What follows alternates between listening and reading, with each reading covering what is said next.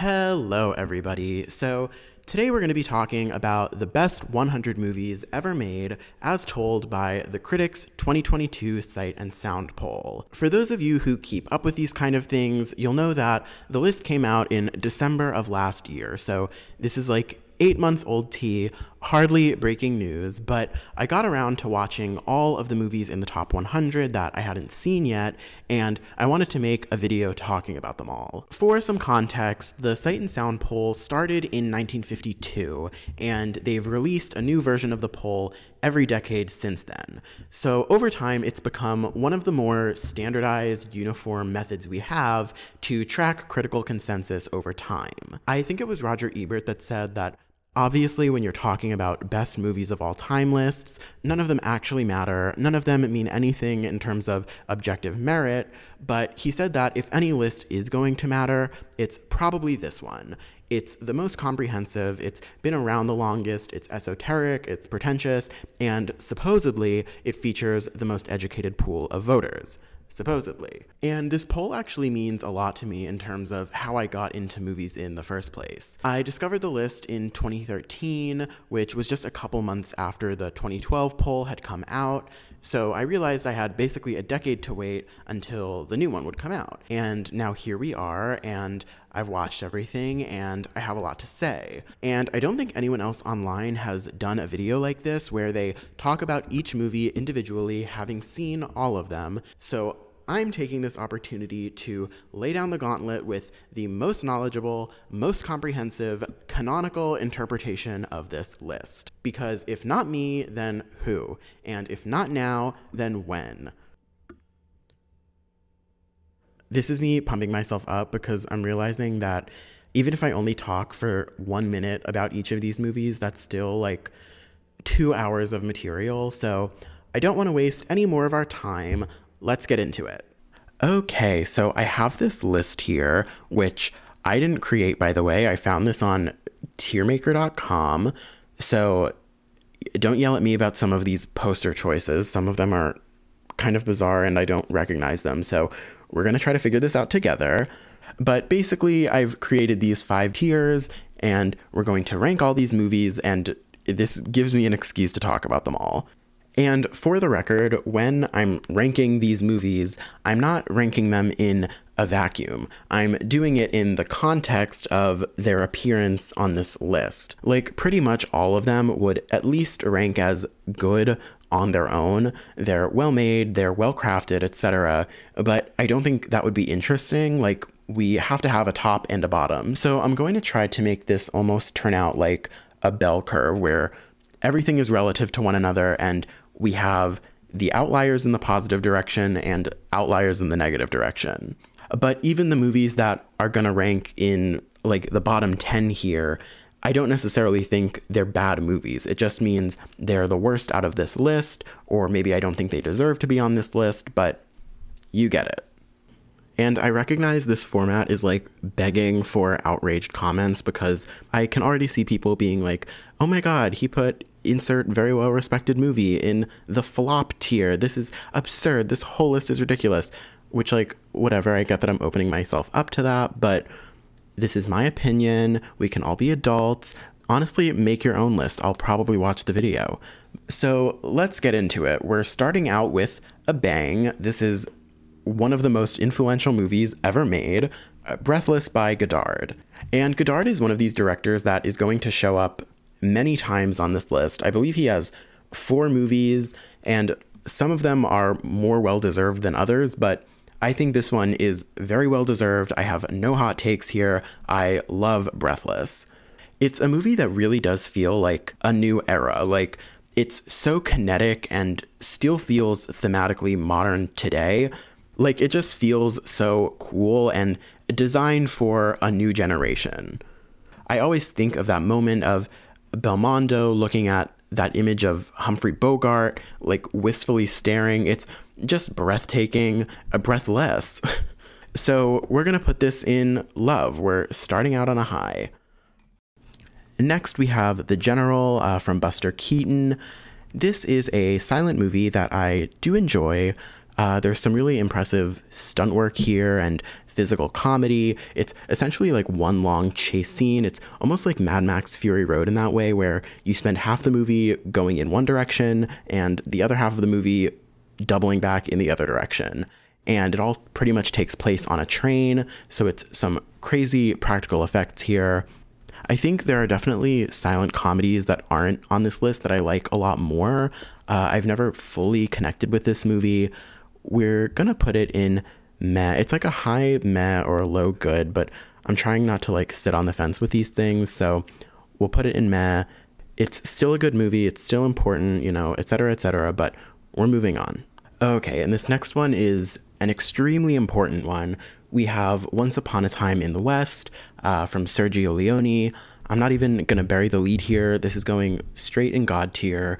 This is probably my favorite Western. There aren't too many on this list, but even outside of this list, this is my favorite. I love it so much. The first scene of this movie is literally just some of the best direction and editing and cinematography I've ever seen in my entire life. That first 5 minutes alone, it's like, okay, this is a 5-star movie, done, cut, print. But then you keep going, and Claudia Cardinal is so good in this. Henry Fonda is doing like a rare villain role, which really suits him actually, even though it was sort of against type. The movie overall is just so big. It's just so many expansive landscapes and operatic themes, and you'll notice that as a common thread as we go through this list. A lot of my favorite movies are these huge, impossible in scope, ambitious, unwieldy, epic types. That's what I'm drawn to, and this certainly delivers. It's so much about kind of ugly human impulses for survival and greed and revenge and forward progress. So I can't say enough. Go watch this movie if you haven't. And this next one, I believe, is A Man Escaped. I'm not really recognizing this poster, but I'm pretty sure it's A Man Escaped, which is the Bresson movie about a man escaping from prison. It's a very minimal plot, like many of his movies are. I like this movie. I find it meditative, almost in the way that an old point-and-click PC-style game would be, where it's so based in procedure and it's very methodical, with all of these insert shots and tools that the character is collecting and little tasks that he's completing. I just find it almost relaxing in that way. And there's also this spiritual faith sort of element that's grafted on over top, so there's more to it than just a prison escape, and I find that part really effective as well. So we're gonna put this in good overall.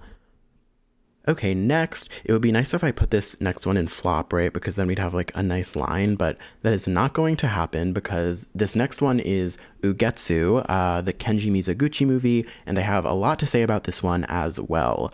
I think in like the Japanese canon, there's sort of a big three of directors being, you know, Kurosawa and then Ozu, and then maybe Mizoguchi is like the third, but I feel like he's significantly less well known to the average person than the other two are, and I think that is a shame because he's probably my favorite out of the three. He's most known for movies about poor people, typically women, living in poverty and the way that they relate to men and the way they try to make their way through the world, and it's always so fascinating. I love basically all of his movies, and this is definitely his best known work, maybe his best. It's about two peasant couples who leave their village in search of economic prosperity and glory, and it does not turn out too well for them. But it's such a great folkloric sort of story. It's just so haunting and tragic and so precisely told. And the ending shot of this movie is just one of my favorite endings ever. It's pretty simple, so if you watch it, you might be like, what? But it's so painterly and thematically poignant, and it really stuck with me and just blew me away the first time I saw it. So this is also going at the very top of our list for sure. This next one is another heavy hitter. I'm realizing that I have to stop saying that every time because it's like, this is the list of the best 100 movies ever made. They're like all heavy hitters. Anyway, this next one is Metropolis, which is the very famous 1927, I believe, silent epic from Fritz Lang. Very influential, obviously, in the realm of science fiction, also extremely influential in its use of Art Deco aesthetics. This is just like one of the greatest formal achievements in all of movie history ever. I don't have that much to say about it. I always think about that one scene of the workers at the very beginning, I think, the workers who are walking into the factory and out of the factory, and they're in these parallel lines and they're moving in a very robotic way. It's all just so gorgeous and put together so perfectly. I love all of the set design, obviously, these matte paintings, the retro futurist sort of vibe, and of course the, again, Art Deco 20s stuff. So the plot is almost ancillary to me. Like, this is so much about just the aesthetic giant spectacle of it all, but it does also have a lot of interesting notions about humans being, subsumed into technology and us becoming almost more mechanism than person. All that stuff is very prescient, of course. So this is going in love. Now, The Gleaners and I is a documentary from Agnes Varda, and it focuses on this phenomenon of people known as gleaners, who you could think of as like scavengers, I guess, who essentially take crops that are left over from harvests. And Varda sort of uses that as an entry point for the movie, but it soon becomes more about the process of art making as a whole and aging as a whole. Of course, she's getting older by this point. And I like this movie. I think it's very sweet, and there's a sort of melancholy but also playful sense to it. Varda inserts herself into the narrative in a bunch of very fun ways. There's one scene where she's holding a digital camera and then drops it, so you're just watching this footage of a camera dangling and some music over it. It's, very playful, very fun. Varda extrapolates this idea of the gleaner to sort of represent the artistic process as a whole and also our experience on Earth as a whole. And I think it's very moving, actually. That said, I do sort of bristle at this movie being on this list, mostly because I think Varda has a lot of better movies that aren't recognized here. I'm thinking like Vagabond and Le Bonheur are two of my favorite movies ever, and I don't know why they're not here, and this one is. It looks like around like 7 years ago, critics just decided like, this is one of the best movies of the 21st century and we're going to put it on every list. I think it's good. I don't know if it belongs on this list. I don't think it's the 70th greatest piece of cinematic art ever made, but I do like it. We're going to put it in good. And here we have The Third Man. When I think of this movie, I immediately think of Joseph Cotten and how much I love him, and he makes like any movie he's in instantly better. He, of course, is a frequent collaborator with Orson Welles. He was a part of that, I believe it was called the Mercury Theater that Orson Welles had, his like theater troupe of actors that he would frequently work with. Anyway, this is a very classic noir sort of movie.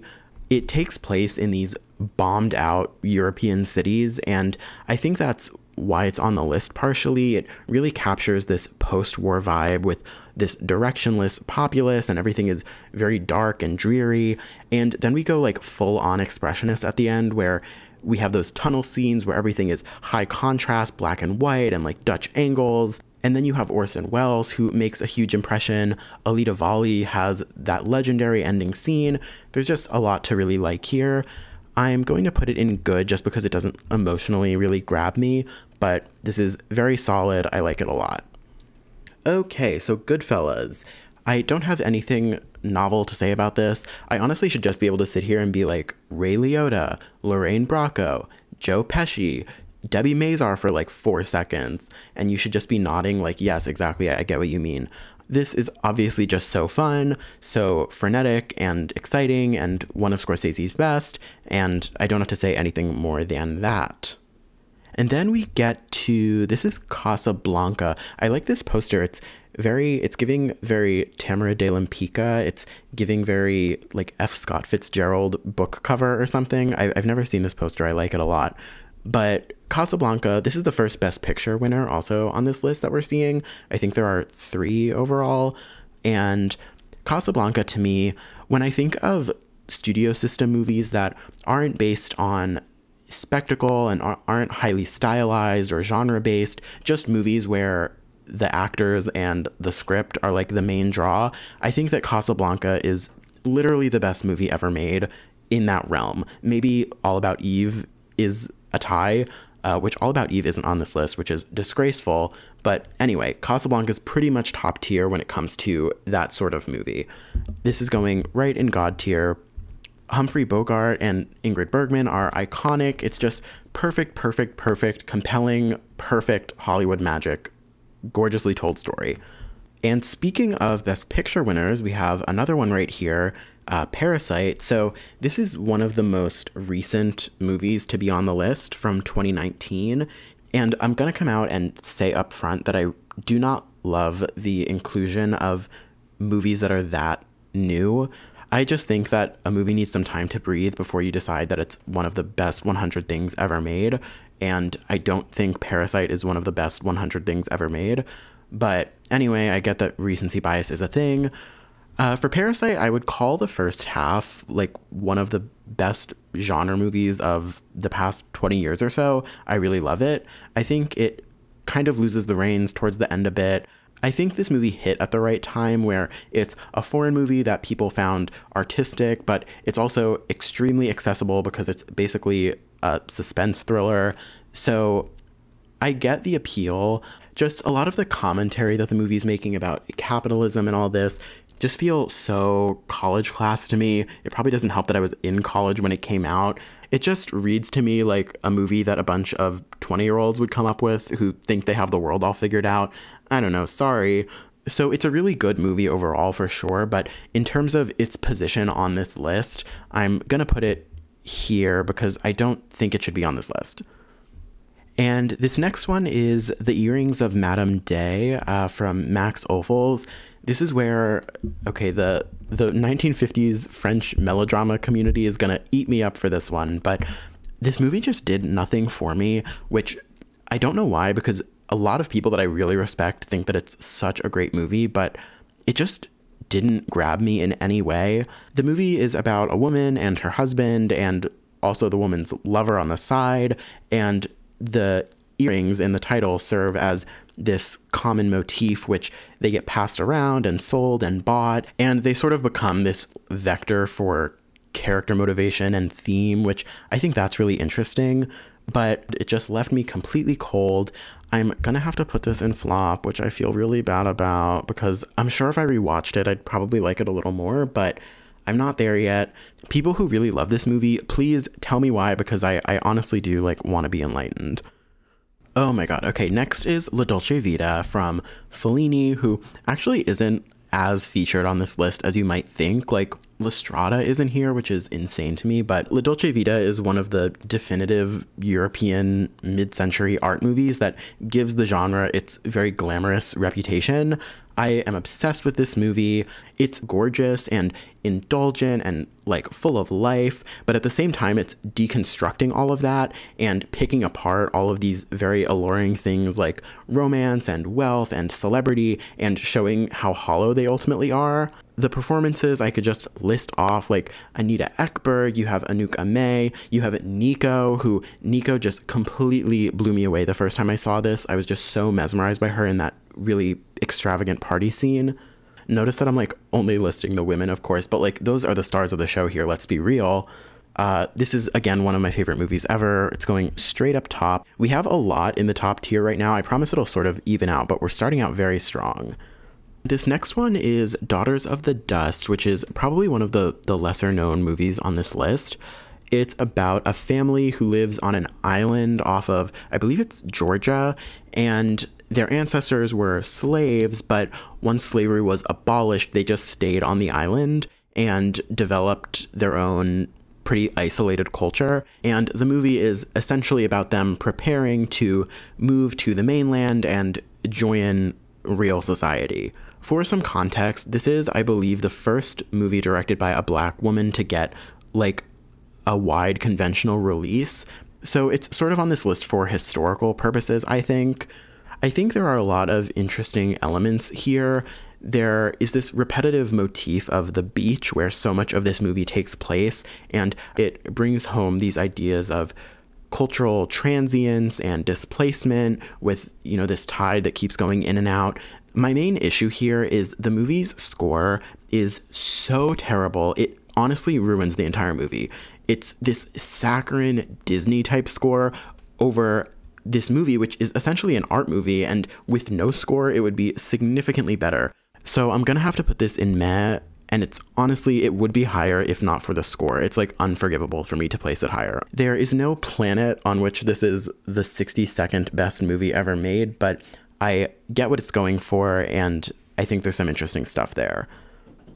And here we have Sans Soleil, which is a very experimental movie from Chris Marker. So it's very hard to explain this. Technically, it's like a documentary. It's all about human memory and collective unconscious, all these very up in the air ideas.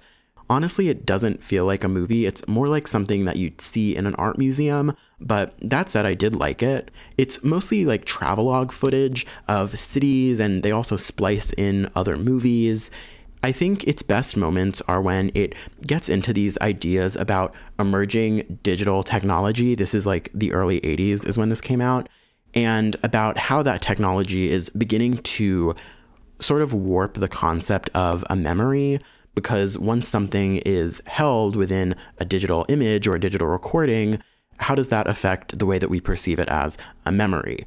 I think that's all really interesting, and I'm not articulating it well enough. You have to watch the movie to see. But I'm going to put this in good. This is the sort of snobbish, sort of pretentious stuff that I think should be on this list. If it's not going to be here, where else is it going to be?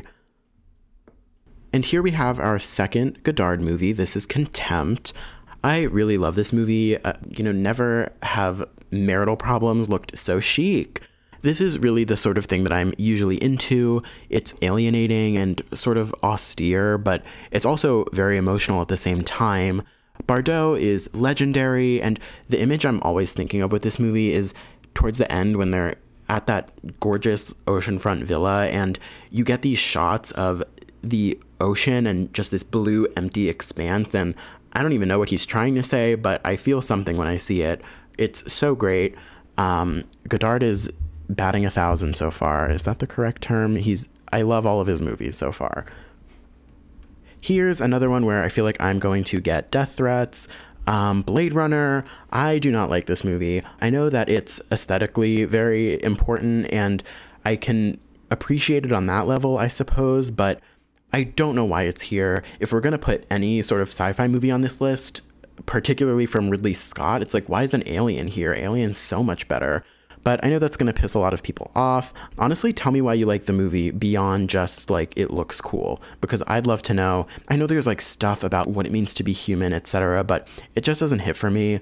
Notice how I like quietly put it in the bottom tier without vocalizing it, hoping that maybe people wouldn't notice. Anyway, moving on. So next we have another Buster Keaton movie, Sherlock Jr. This is another movie that I do not like very much. When I'm looking through this list, I am always trying to figure out like what's the angle, like what are critics seeing in this movie that makes them think it's one of the 100 best things ever made or one of the 10 best things ever made, because they only get 10 votes. I think where they're coming from with this one is that part of the premise involves Buster Keaton dreaming that he's entering a movie. So there's sort of some interesting thematic stuff going on there. I think that there are some good stunts in the movie as usual, but again, it just doesn't connect with me at all. I don't want to seem like I hate silent comedies because I feel like that's what it's looking like, but I love silent comedies. I just don't really love the ones that they chose for this list. Honestly, if you really want to get into it, if you really want to get real, the person who I really love is Harold Lloyd. He's sort of like always a bridesmaid when you're comparing him to Buster Keaton and Charlie Chaplin, but I like his movies the best out of the three. I think his visual gags are the most clever. I think he's the funniest. But this one, again, I don't really like this one, so sorry, bottom tier. And then here's another one of those very film schooly type movies, Battleship Potemkin from Sergei Eisenstein. The sort of Wikipedia rundown of this movie is that it's famous for pioneering the style of montage editing. There's a very famous sequence, I think the Odessa Steppe sequence is what it's called, in which these quick crosscuts are used. It's fun to watch this editing style be experimented with and sort of birthed in front of you. The movie definitely feels very propulsive, especially compared to other movies of the time. There is another movie on this list that's in this similar Soviet experimental vein that I think is exponentially better, so we'll hold on that. But this one we're going to put in good. I like it, and I guess more importantly, I respect it. I know this is the type of movie some people get annoyed at on these lists because it's a grandfathered in, old, stale thing, but I don't agree with that at all. This is exactly where we should be acknowledging a movie like this. It's a building block of the medium, and without honoring it here, you totally lose perspective, and these things just get lost to history. And here we have another recent Best Picture winner, Moonlight. So this is another one where, again, you know how I feel about these new movies being put on this list. I can see why a bunch of critics are like name checking it, but I don't think enough time has passed to call this the 61st best movie ever made. The movie has a nice lyrical feel to it. I really love the score. It's stylistically very unique. It's just not one of my favorite movies of that decade, let alone of all time. I don't know. If you want me to be honest, I think that the latter half of the 2010s is pretty much a dead zone when it comes to genuinely interesting, challenging artistic movies. So it troubles me that 4 of the 100 movies on this list come from that very specific period. So we're going to put this in meh. Again, I don't hate the movie or anything. I just don't love the recency bias, and I don't know, it doesn't do too much for me. And here we have another Best Picture winner. This is, I think, the 4th that we've seen, and I think this is the last one that we'll see. This is The Apartment from Billy Wilder. So this is like a fan favorite movie. It's one of the more standard commercial studio pictures to be on this list. I do enjoy The Apartment. I don't think I like it as much as everybody else does. I think it's cute. I think there are definitely some good performances in it, and it does feel certainly prescient in terms of its critique of corporate America and how dehumanizing it is. But I don't know, it's never been like one of my favorite movies or anything. It's not one of my favorite Best Picture winners, and it's not one of my favorites on this list either. So this one I'm going to put in meh. People aren't going to like that. We're doing a lot of hot takes in a row, aren't we? But here, now this is a movie that I love. So this is another hard poster to discern, but this is Chungking Express from Wong Kar-wai. This is one of those movies that I first watched it when I was probably too young to watch it and didn't really understand it, and I found it so aimless and boring, but then I rewatched it and it all clicked, and I think it's one of the great movies of the 90s. It's stunning and emotional. Everyone in this movie is like beautiful and striking. The plot of this is sort of hard to explain in a pithy way, but it takes place in this market area of Hong Kong and deals with missed connections and romance and loneliness among like 4 or so characters. I think my favorite part of the movie is it's constantly playing with this idea of like public and private space. The movie is sort of split up into 2 different stories, and in both of them there are these set pieces of like this manufactured, false, fleeting intimacy. Like there's a hotel room in one of the sequences, and then in the other, there's a person's apartment that another person breaks into. It's like a long story. But anyway, there's this sense of like false domesticity and intimacy that I think is really touching and gorgeous. And it's hard to explain if you can't tell. There's also just so much imagery here that communicates those similar ideas, like expiration dates on cans is like a big motif, and a boarding pass that's written on a napkin. There's just so much going on, and like if I wrote something out, I could probably be a lot more articulate about it. But I love this movie. I think I'm gonna put it in love. I'm trying to be really judicious about like what goes in God tier, but we'll see. I might move it up later. I'm on the fence about this one, but for now we're doing love. And this movie in particular makes me anxious about the list as a whole, because if I did this list after my first watch of the movie, it would literally be like at the bottom, and now it's near the top. So it makes me think all these movies that I'm putting at the bottom that I've only seen once, you know, maybe my opinion would change if I watched them a second time, but you know, what am I going to do? Such is life. This will live on forever, and I just have to deal with that. Oh god, okay, this is another one I have a lot to say about. This is Ali, Fear Eats the Soul, the only entry on this list from director Rainer Werner Fassbinder, who is probably my personal favorite director of all time. And that's going to make my placement of this movie pretty surprising, because this is the one anointed movie he always gets on these types of polls. It's like his designated spot in the pantheon. And for those who don't know, it's a spiritual remake of All That Heaven Allows from Douglas Sirk, who Fassbinder was obsessed with. So it's a classic star-crossed romance, people are prejudiced so we can't be together sort of thing. And everyone loves it, but to me it's his least interesting. I have literally over 10 movies from him I'd put on this list, but this is not one of them. Fassbinder was a very young German iconoclastic, chaotic genius. He was insanely prolific through the 70s, and his movies were very perverse and visually distinct. He uses color in a very specific way. He has an unmistakable blocking style since his roots were in theater, and at its core, all of his work was looking at sexuality and gender dynamics in ways that are far more transgressive than anything coming out today. And this movie does have some of those elements. It's still aesthetically precise, but it feels a little stale to me compared to something like Fox and His Friends, or The Marriage of Maria Braun, or Carell, or The Bitter Tears of Petra von Kant, or Berlin Alexanderplatz.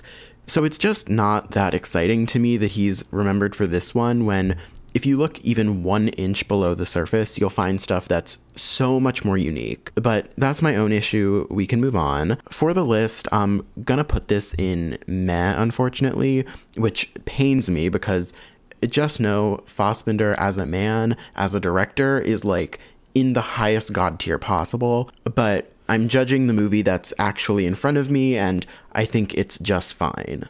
Moving on to news from home. So this is the first appearance of Chantal Akerman on this list. We'll definitely get to her later, because if you know anything about this list, you know she's a big topic of conversation. So this is a very experimental documentary about Chantal moving to New York. So it's essentially footage of the city with voiceover of Chantal reading letters that her mother wrote to her. It's a simple concept, but it's pretty haunting, and it portrays this urban loneliness with such clarity, and you really feel it. The ending shot of the movie, I mean, spoiler alert for the 70s avant-garde documentary News from Home, but the ending shot shows the view of New York as the camera is on a ferry that's boating away from the city. And I can't really go into why it's so breathtaking without getting into the context, but it's pretty breathtaking. This is another one of those like Sans Soleil, which feels less like a movie than an art piece. But again, I really like it. So we're going to put this in good. It's like a high good, but we're going to keep it in good.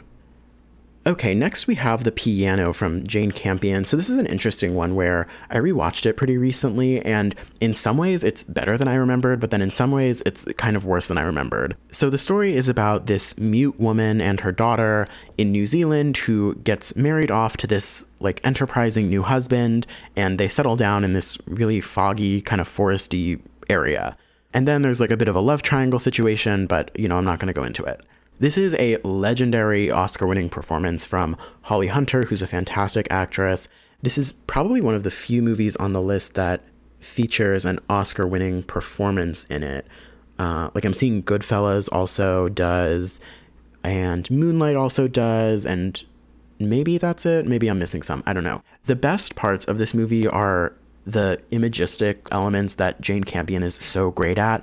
The whole thing feels sensory, and so much of the movie is wordless and about silence, and it's very effective. But on this recent rewatch, I feel like you also start to notice more the elements that are kind of schmaltzy and definitely feel a little bit 90s Miramax-y, and I wasn't loving that. I think that The Power of the Dog is the stronger Campion movie.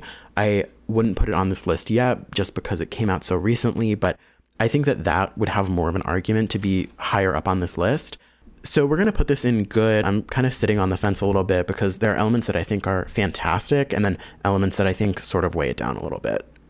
Next up, you might not be able to tell from the poster, but this is The 400 Blows from Truffaut, another French New Wave classic. This is one of those where it's such an enormous movie that it's like, what am I going to tell you about The 400 Blows that you haven't heard before?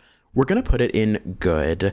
I think there's just some new wave stuff that appeals to me a little more, but I think it's definitely a really beautifully told story. The ending is iconic and really sticks with you. I mean, you know, being a parent is hard and being a kid is confusing. And I think the movie is sitting with that relationship without prodding at it in a way that feels contrived. And I think that a lot of people that imitate this movie aren't able to do it in a way that feels natural. All right, and here we have Ordette, which is directed by Dreyer. Plot-wise, I guess you could just say that this is about three brothers and the different relationships they have with religion. I think it does an incredible job portraying spirituality as this force that provides some individual sense of clarity and purpose, like a sense of directionality in life. And it's all told in these beautiful, crisp, stark images. It feels kind of similar to Ingmar Bergman in that way. I really love this overall. We're going to put this right up here in love. Then we have Wanda here, which is directed by Barbara Loden. This is another one of those that's here for, I assume, a historical purpose. So this is, I believe, the first movie that's written, directed, and starring the same woman. Loden was married to Elia Kazan, and then she made this one movie in, I believe, 1970, and then never made a movie again. So it's now regarded as this cult indie new Hollywood classic, I guess. It's sort of in that Cassavetes milieu, which is not my thing.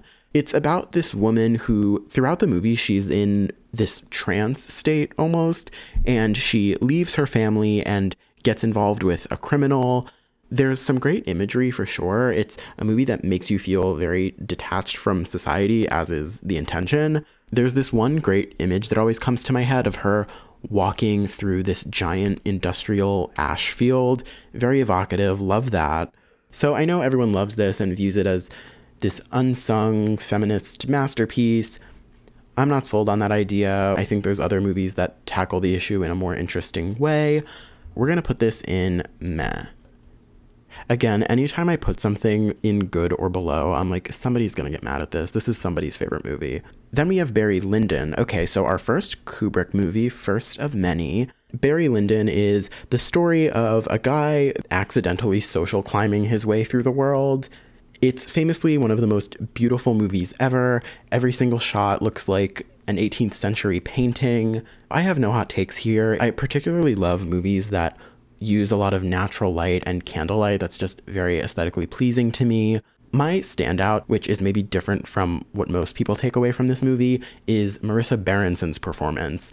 Marissa Berenson is one of my great underappreciated legends of this era. She was a model in the 70s, of course, and she's great in Cabaret. She's also the granddaughter of Elsa Schiaparelli, which a lot of people don't know. But she gives in this movie what I would call one of the great silent performances that isn't in a silent movie. She does talk at some parts, but for most of the movie, you're looking at her expressive face as she's going through these waves of ennui or love or anguish, and it's just mesmerizing to me. I love her in this movie so much. She's the best part. I'm a little back and forth on this one. I am between like love or good, but I think we're going to put it in good. We're almost like grading on a Kubrick curve a little bit for this one, because even though it's great, it's kind of mid-tier Kubrick for me. He has other movies that are coming up that I think are more artistically ambitious from a thematic level. So we're going to give those the top tier, and this one we'll keep in good. All right, here we get to, is this our first Hitchcock? This is our first Hitchcock. Okay, exciting. So North by Northwest is Hitchcock's biggest, most audacious blockbuster. You could say that this is him at his artistic peak in the late 50s. I'm pretty sure the screenwriter wrote this movie with the premise of making the most Hitchcocky Hitchcock movie possible. So it's just the most glamorous and twisty thing ever. It's obviously formally stunning. There's such a big focus on architecture, like even that first shot, which is the cross-cutting grid of a skyscraper, and then you have the UN building, and you have that Frank Lloyd Wright house, and you have Mount Rushmore. It's one of those instances where you have such a high-level artist working at such an advanced level that you literally like see iconography being created in front of you. And aside from all the great twists and the perfect costumes and the performances and the score, oh my god, you also have this really interesting element where you find out that most of the plot winds up being this CIA bureaucratic MacGuffin, which also heightens the artifice of it all. The only thing that puts this below the top tier Hitchcock to me is it's lacking some of the voyeuristic perversity that his very best works have to me. So this is going to go in love, but don't worry, Hitchcock is going to be no stranger to the top of this list, so don't be too upset. And next we have Killer of Sheep. So this is another very underground movie that made it onto this list. It's essentially a movie about a black family in LA, and I don't know how to explain it further. It's a bunch of disconnected vignettes that don't really come together, but it's supposed to more paint an impressionistic picture of an experience. It's very detached and naturalistic and definitely feels very late 60s. I just couldn't get a foothold into this world because it's so bare bones. So I don't know, I don't see top 100 for this at all. I certainly don't see number 44. That is completely absurd, but I'm debating between flop and meh. We'll put it in meh because I do like some of the stylistic elements, but otherwise it's not doing too much for me. All right, this next one is the Battle of Algiers. So this is a story about a French/Algerian colonial rebellion struggle type thing. It's the rare art movie that also is just a genuinely compelling thriller. Most of the movie takes place in this very old, ancient-looking part of the city, and it's a lot about this hegemonic military maneuvering coming up against this guerrilla rebel human spirit, and that all makes it feel very compelling and very immediate too. So this is very good, and because of that, it's going to go in good. Look at that.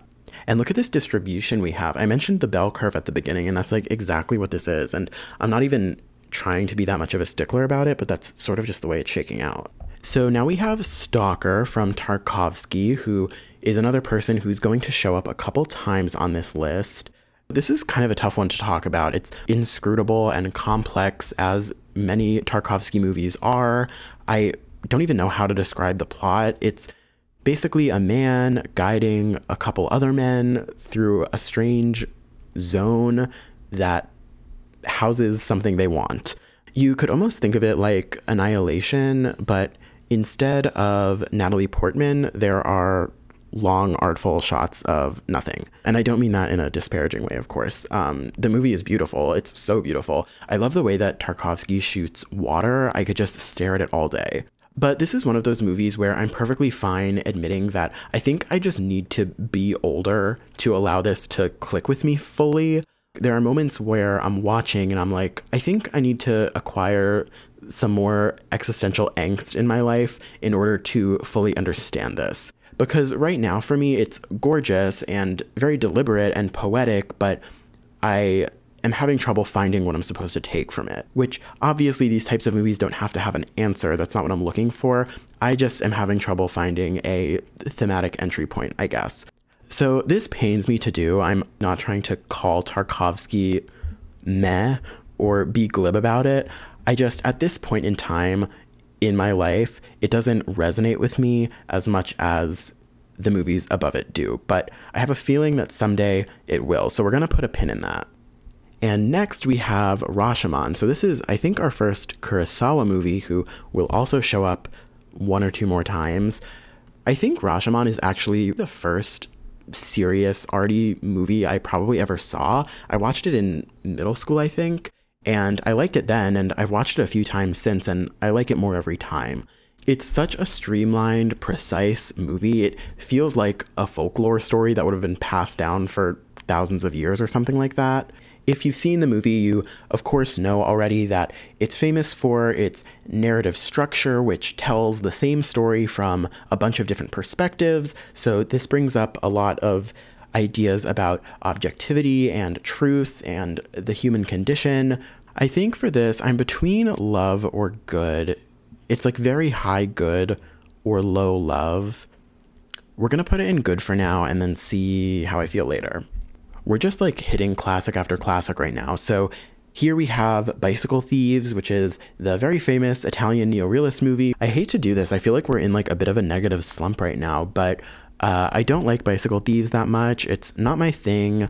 It's about a poor working class guy whose bicycle gets stolen, and he spends the movie searching for this bicycle with his young son. I see why it's important on a cinematic level, but I tend to just trend more expressionistic and operatic in the things that I'm drawn to. And this is definitely not that. It's pretty dreary. So does this go in flop? I'm not going to put Bicycle Thieves in flop. We'll put it in meh. We'll put it in meh. All right, moving on. This next one is Tuki Buki. I would categorize this as a vibe movie. It's very cool and stylish. It takes place in Africa and was made in Africa. It definitely feels French New Wavy, so I imagine it was certainly inspired by that in some way. It's about two friends trying to leave Senegal to go to Paris. It's very stylish. There are some interesting formal elements. Like if you watch the movie, you'll know there's this soundtrack repetition that they keep doing over and over and over again, and it becomes this auditory motif. And it's kind of grating, but also thematically significant. I honestly think this gets a lot of points based on cool factor alone. It's almost like Breathless in that way. So we're going to put this in good overall. Then we move on to another Kubrick, The Shining. This is probably one of the more widely seen movies on the list. This is another one of those movies where it's like, what am I going to add to the discussion that's novel? This is like the most discussed movie of all time. I will say when I last rewatched this, the thing that stood out most to me is just how idiosyncratic Jack Nicholson and Shelley Duvall are, and how we have no replacements for them whatsoever in the culture. They're such singular figures, and they're both so perfect here. And just the colors in this movie, the reds and the blues and the fluorescent beiges, this is definitely going to go in love. It's also one of the few movies that feels genuinely evil. Not even externally, but there's just this internal sinister ticking clock to it all. I'd liken it to Texas Chainsaw in that way, but I guess that doesn't have the high art sheen, so it doesn't get to be on this list. Although, for the record, it definitely should be. Anyway, next we have, what is this, our second Hitchcock entry. This is Rear Window. This is going, it's been a minute since we've had a God tier, but this is going straight up in God tier. It's one of the best distillations of all of Hitchcock's weird interests and strengths. We all know that Hitchcock is very interested in voyeurism and impotence and all these things, and he uses that fascination to turn the outside world via this courtyard outside of the apartment window into this collection of fetishistic sexual funhouse mirrors or shadow boxes or something. It's so brilliant. And even aside from the thematic elements, it's one of the most intricate movies ever. Like, the production design is crazy. Grace Kelly is at her beauty peak. That dress she's wearing from Edith Head is like, oh my God. And even beyond that, like on an instinctual level, it's just one of the tensest movies ever. I always think of that scene where Jimmy Stewart is looking into the apartment across the way with binoculars at the guy, and the guy suddenly looks up and he's looking directly into the binoculars, into the camera, at you, and you just freeze up. Like, you feel like you're a rabbit who just got caught and is about to be killed or something. Like, you feel like a prey animal. It's crazy. So I could go on and on about this, but it's just like pretty much a perfect movie. So we're following up Rear Window with Some Like It Hot from Billy Wilder. I mean, this is just a fantastic comedy. Jack Lemmon is stellar, Tony Curtis too. Marilyn is maybe at her most memorable here. She's breathy and like woozy, and of course, like on the back end of that, it's because the production was a nightmare and Marilyn was not in a great state and could hardly remember her lines and all this, which you can sort of tell, but she's still like a 10,000 megawatt star. So it doesn't matter. It also has one of the best closing gags ever in a movie. The whole thing feels very modern, very ahead of its time. I do think it's a little crazy to say that it's the 39th best achievement in the entire medium, but we're going to put it in good overall. It's very interesting to me. Billy Wilder comes up on this list 3 times, and of course he is a fantastic director and writer. It is a little weird that out of all the classic Hollywood pictures, he gets 3, and like William Wyler gets none, George Cukor gets none, Capra, Kazan, Mankiewicz, Howard Hawks. Neither of Victor Fleming's 2 big movies are here, which is a joke. I will say that out of the 3 they chose, Some Like It Hot feels the most well-deserved to me, but what do you think makes him such a favorite? Like, I guess his writing feels very contemporary, so maybe that's it, but I don't know. Something to chew on. Then we're going back a couple decades now to M from Fritz Lang. This is our second Fritz Lang movie on the list, and this one is about a serial killer. This movie is extremely well directed, and there's a great Peter Lorre performance as well. I do think it's probably due for a rewatch on my end because I see it right now as a very thrilling, well-told story, but I'm wondering if there's something greater that's beneath the surface that I didn't catch on my first watch, because I watched this, for the first time years ago, and I feel like there might be something that I'm missing that could take it over the edge into something really great. Until then, we're going to keep it in good because even just on a genre movie level, it's so well done. Okay, this next one is interesting. So this is The Spirit of the Beehive. To give a vague plot, it's about a girl who's living after the Spanish Civil War, and you basically view a series of vignettes about her childhood. The movie Frankenstein, like the classic movie Frankenstein, is also a recurring motif because she sees the movie at one point and then it becomes a figment of her imagination. I would say that it's a very good movie overall. The thing that stands out the most to me, though, is how much it feels like a Del Toro movie. Like, it is shocking. And of course, this movie came out before Del Toro started his career, so this movie did it first, and Guillermo del Toro is very open about this being a major influence on his life, so I'm not like blowing the lid off of anything here, but you're watching it and you're like, man, you said you were inspired by this movie and you are not lying. Like, this literally, it feels like Pan's Labyrinth. But anyway, that was just a tangent. We're gonna put this movie in good. I find it pretty interesting. Next, we're going back to the silent era. So this is our first Chaplin. This is City Lights. City Lights, I think, is my favorite work of Chaplin's. I am, again, going to sound like a silent comedy hater, and I'm not. I just don't always connect with Chaplin. I think his movies can feel a little too schmaltzy for me in a way that I find annoying rather than endearing. But this one is where the romance actually feels authentic and there's this sweeping sense to it that is really beautiful. We're going to put this in good. There are also a lot of great little set pieces in here. It's sort of the quintessential silent dramedy, right?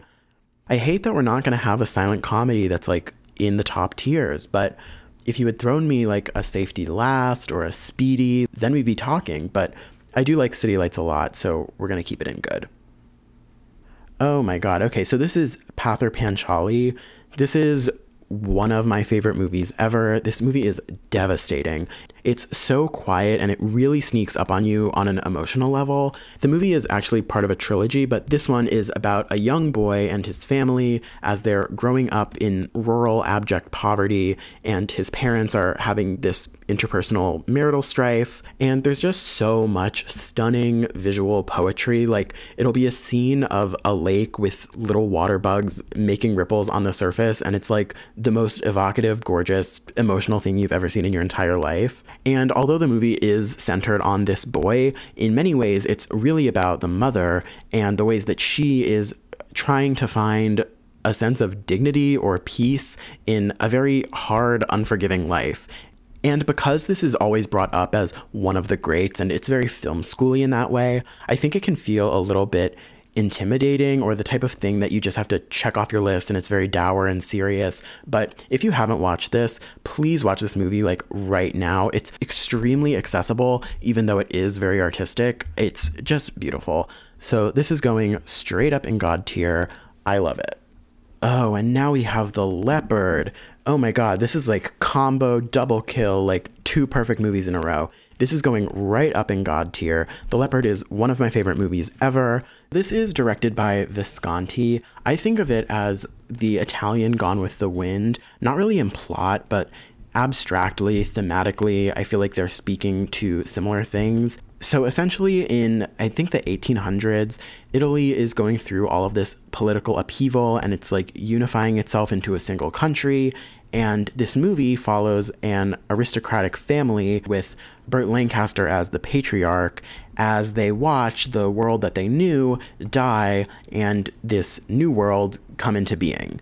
And this is one of the most visually stunning movies ever.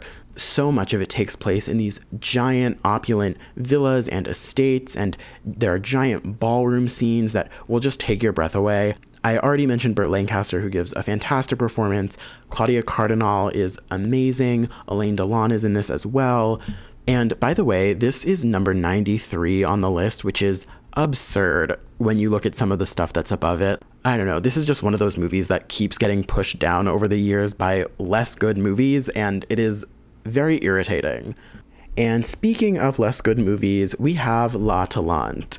This is another one that I honestly should probably give a rewatch to because I didn't connect with it on first viewing at all. It's about a couple who come to live on a boat where all these men are working and then they have marital issues. It left very little impression on me. I do like the moodiness and there's some imagery involving the boat that I remember being pretty striking, but I don't know, if you really like this movie, let me know why, because I didn't take much from it. I am really being a Philistine here because this is high up on the list and it's been on the list for like decades and decades and decades, but I'm putting this in flop. I don't care. It did nothing for me. And now we have the fantastic La Ventura. I feel like a broken record saying this is one of my favorite movies of all time, but this is actually genuinely probably top 10 favorite movies. Antonioni is a very important director to me. This is one of those movies that back in the day, decades ago, it reached, I believe, number 2 on this list. It used to be one of the movies. Since then, it's obviously still very well respected, but decade after decade, it goes a little bit lower every year, and currently I think it's hanging out around the 70s, slumming it, which I hate because it should be easily in the top 20, in my top 10 probably. And Antonioni as a whole is not well represented on this list the way he should be. I think that he shows up a few times in the top 200, but this is his only one in the top 100, which is totally ridiculous. He's one of the most significant European directors ever. The story here is about 2 lovers and their friend, and then one of the girls disappears, and the rest of the movie is spent looking for her. And that sounds very vague and abstract, and it is. It's very slow. It's, some would say, the B word, boring. I would never say that. What you're really coming here for is the mood of it all. You have these detached performances and the most perfect shot composition literally ever. You have so many perfect shots here of buildings and architecture and nature just imposing, blown up on the screen, giant wide shots, and then our little characters dwarfed somewhere on the side. And then you have Monica Vitti, which, let me tell you something about Monica Vitti. I love Monica Vitti, and this is one of her great performances. She's just one of the most fascinating faces to stare at for 2 hours. I mean, all this is to say that this is one of those movies where you either get it or you don't. It's either going to be a parody of an art movie to you, or it's going to be one of the most cosmically stirring experiences of your entire life. And I hope for your sake that you're in the latter camp. I definitely am. Needless to say, this is one of the easiest God tiers that I've handed out so far. And next we have Get Out from Jordan Peele, another one of these new movies. I feel like I'm repeating myself with these, so let me go on my big rant now because I have to at some point. I mean, I guess to start out before I go off for like 5 minutes, Get Out is fine. I think it's an effective thriller. I think it's funny. There are a bunch of great performances. Lil Rel Howery, Allison Williams is everything to me, Catherine Keener, Betty Gabriel. But voting for these recent cultural phenomenon movies bothers me because this list is supposed to represent a canon of sorts, right? And this great big story of art. And really, a canon is decided by what movies are still influencing the art form decades down the line. And you can't tell what movies have stood the test of time until you've gone through the time. Things like Get Out and Parasite speak to now. They are very 2010s, exhaustingly so.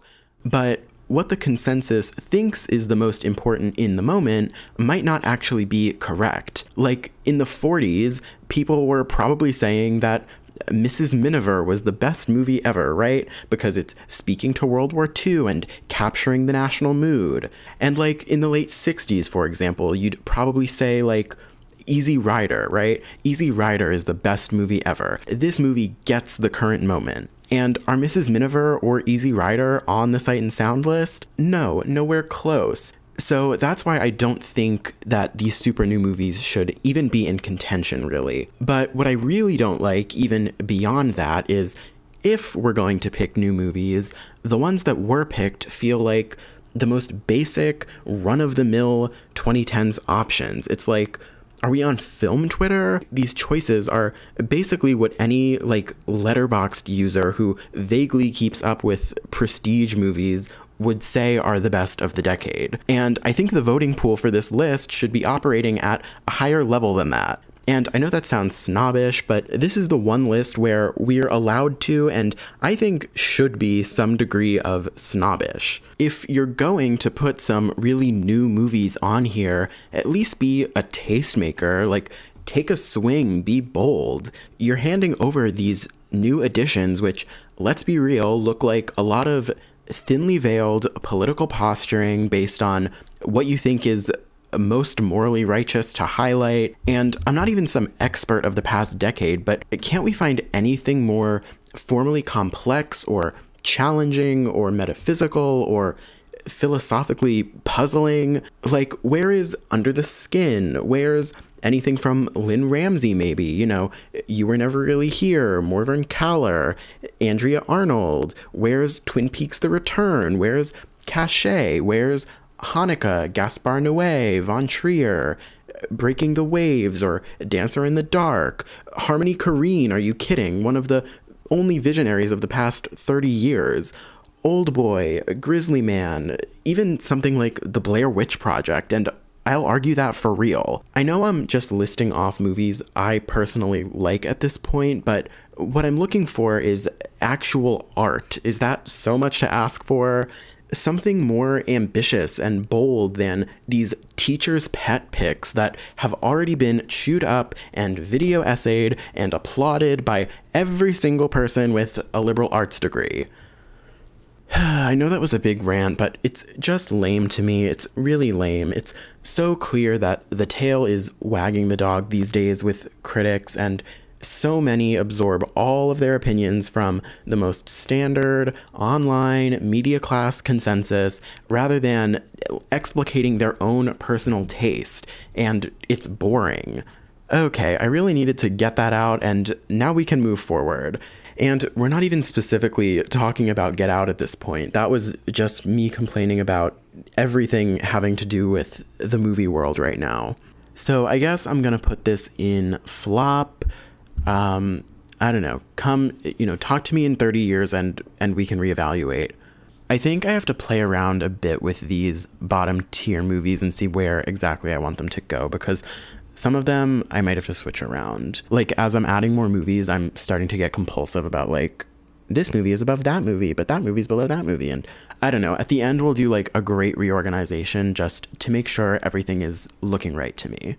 Continuing on, we have Psycho from Hitchcock. This is going straight in God tier. I don't want to waste anyone's time. This is just one of the best thrillers ever made. I can't even imagine what it must have been like to see this in a theater in, 1960? It must have been the most jarring, cool thing ever. As much as people talk about Anthony Perkins' performance, it's still not enough. He's so perfectly cast here, and it has to be one of the most neurotic, bizarre, psychosexually tormented characterizations of a villain ever. I'm very basic when it comes to Hitchcock. I have nothing contrarian to bring to the table here, except that The Bird should also be on this list, and probably pretty high up. Okay, and this is the part where all the esoteric bitches in the back are like clapping and cheering because this is Satan Tango. I love this movie just because it has such an absurd reputation. I feel like when you first get into movies, when you're like 15, you vaguely know of this really long, scary, intimidating 8-hour Hungarian black and white slow art movie. And that's exactly what this is, and I love every second of it. The very broad sketch of the plot here is that we're following a bunch of villagers who are in this collapsed communist state, and you go through a bunch of little vignettes, but you're really here to soak in the ambiance and the dread. This is great. This is exactly what I'm here for. I love a movie that chains you to the radiator and forces you to stare at it for many hours and contend with all of the extremity that life has to offer. And this sort of thing seems indulgent, and it definitely is to some extent, but there's a real point to it, and you fall into this hypnotized rhythm where you're watching these 10-minute clips of people dancing, or a cow grazing in a field, or someone cleaning up a mess, and it puts you in this mindset where you're seeing the world as it is and watching actions have consequences and following through with the consequences in real time. If you want a movie that has something articulate to say about the modern condition, watch Bela Tarr movies. This was made in the 90s, and it has far more to say about the 2020s than anything that has come out in the 2020s. Overall, this is definitely going in love. I love it as a work of art, and also for the challenge it represents. You have to watch this movie all in one sitting, by the way. If you break it up at all, you're totally cheating and you're not doing it right. And here we have, I think, the last Fellini movie on this list, 8½, his semi-autobiographical, surreal examination of the creative process. I will say this movie is a lot to wrap your head around in one viewing, and I've only seen it once, so I'd be curious on rewatch. I imagine that I would grow in appreciation for it. I do like it a lot already. I always think back to that recurring image of the giant rocket launch pad framework girder thing. I don't even know what it is, but I think it's such a perfect, imposing piece of imagery that comes to represent this artistic potentiality or something. Although I think I might have mentioned earlier, I would put La Strada on this list even before 8½. La Strada would rank very highly to me. Even Knights of Cabiria, I mean, he has a lot of great ones. We're gonna put this in good. I like it a lot. It certainly isn't as influential on me personally as La Dolce Vita was, but again, I feel like I have to watch it a second time for it to really sink in.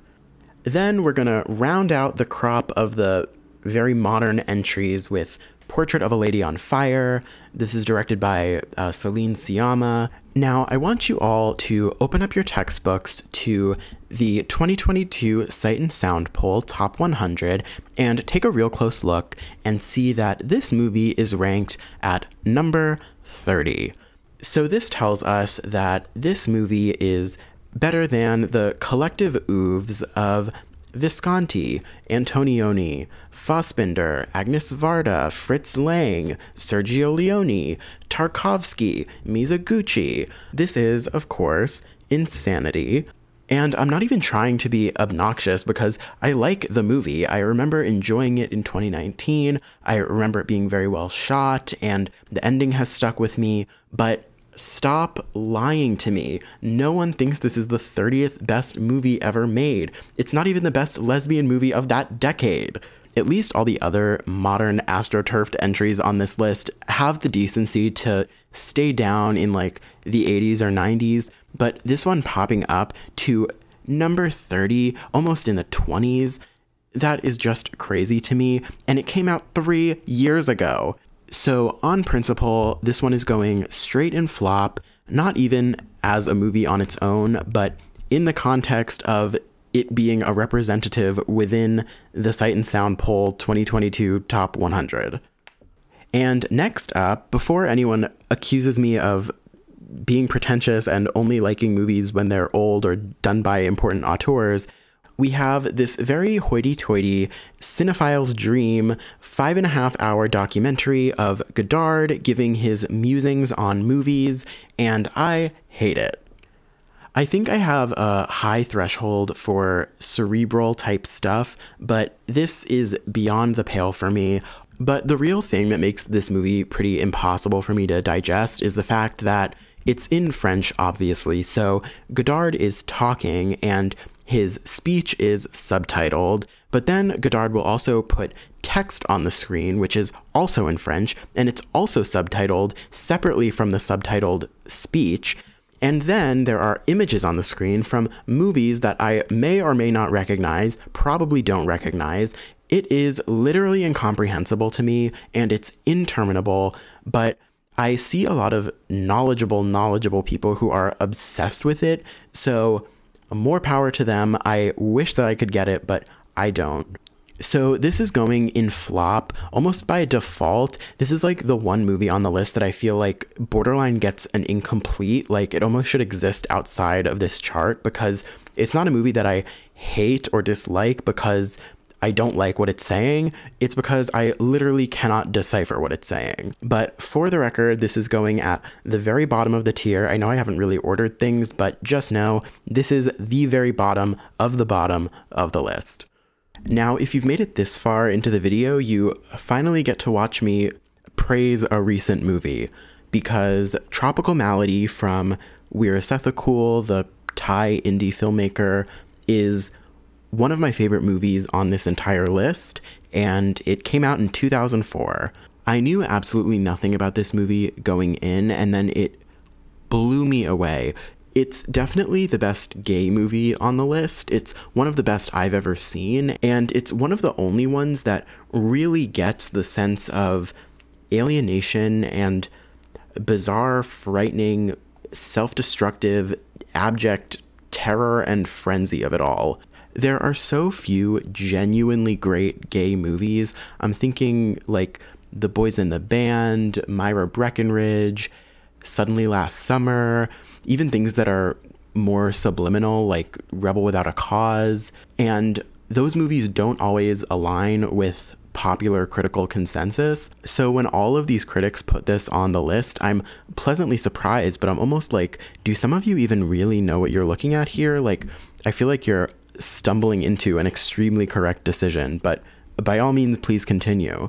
Without spoiling it, because you definitely don't want this spoiled, it's about two men in Thailand who meet and they develop a tacit romantic friendship, and then the movie takes a turn and abstracts itself out into this philosophical dreamscape. It's slow, it's intriguing, it's psychologically terrorizing to me. This movie really gets it, and I'm so glad that it being on this list gave me an excuse to watch it, because I've known of it peripherally for years and years and years, but didn't realize it was this good. So if it wasn't already clear, this is going in the very top tier. And speaking of great 21st century movies, this is another case where we have two classics right in a row. This is Yi Yi from Edward Yang, and this is going right up next to Tropical Malady. I would call this one of the very few new millennium masterpieces that truly feels like it belongs on a list like this. It's way down at 91, and it should be higher. It should definitely be above any of those 2010s movies that we already went through. It's a long movie about a nuclear family living in Taipei, and we follow them all individually as they go about their very atomized private lives. Yang creates a really rich world here, and it only helps that he's working in such a beautiful and modern city. There are times when he'll shoot the interior of this family's apartment from the outside. So you're looking through the window, through these distorted reflections and bits of the skyline and the reflecting lights, and it's really beautiful.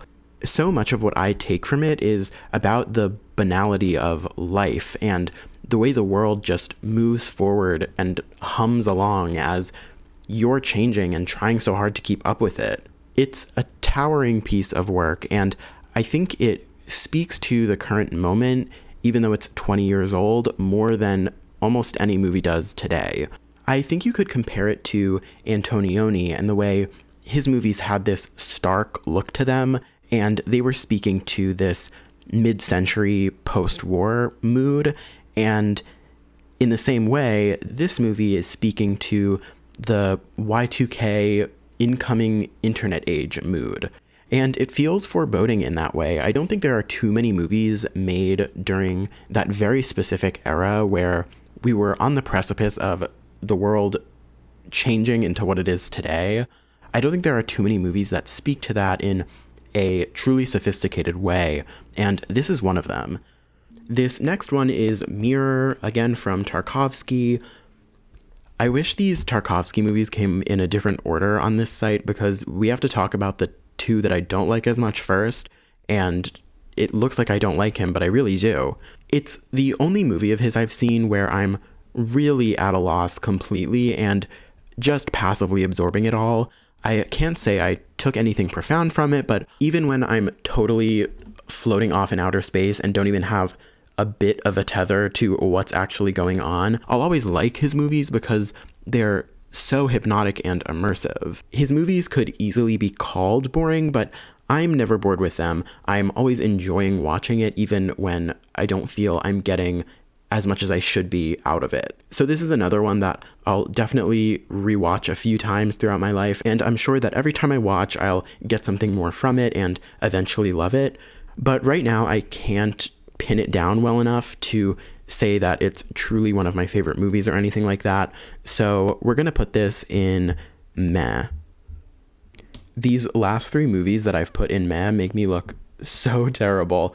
Let's keep this between us. Then what is this next one? It looks like Blade Runner. Oh no, okay, this is Taxi Driver.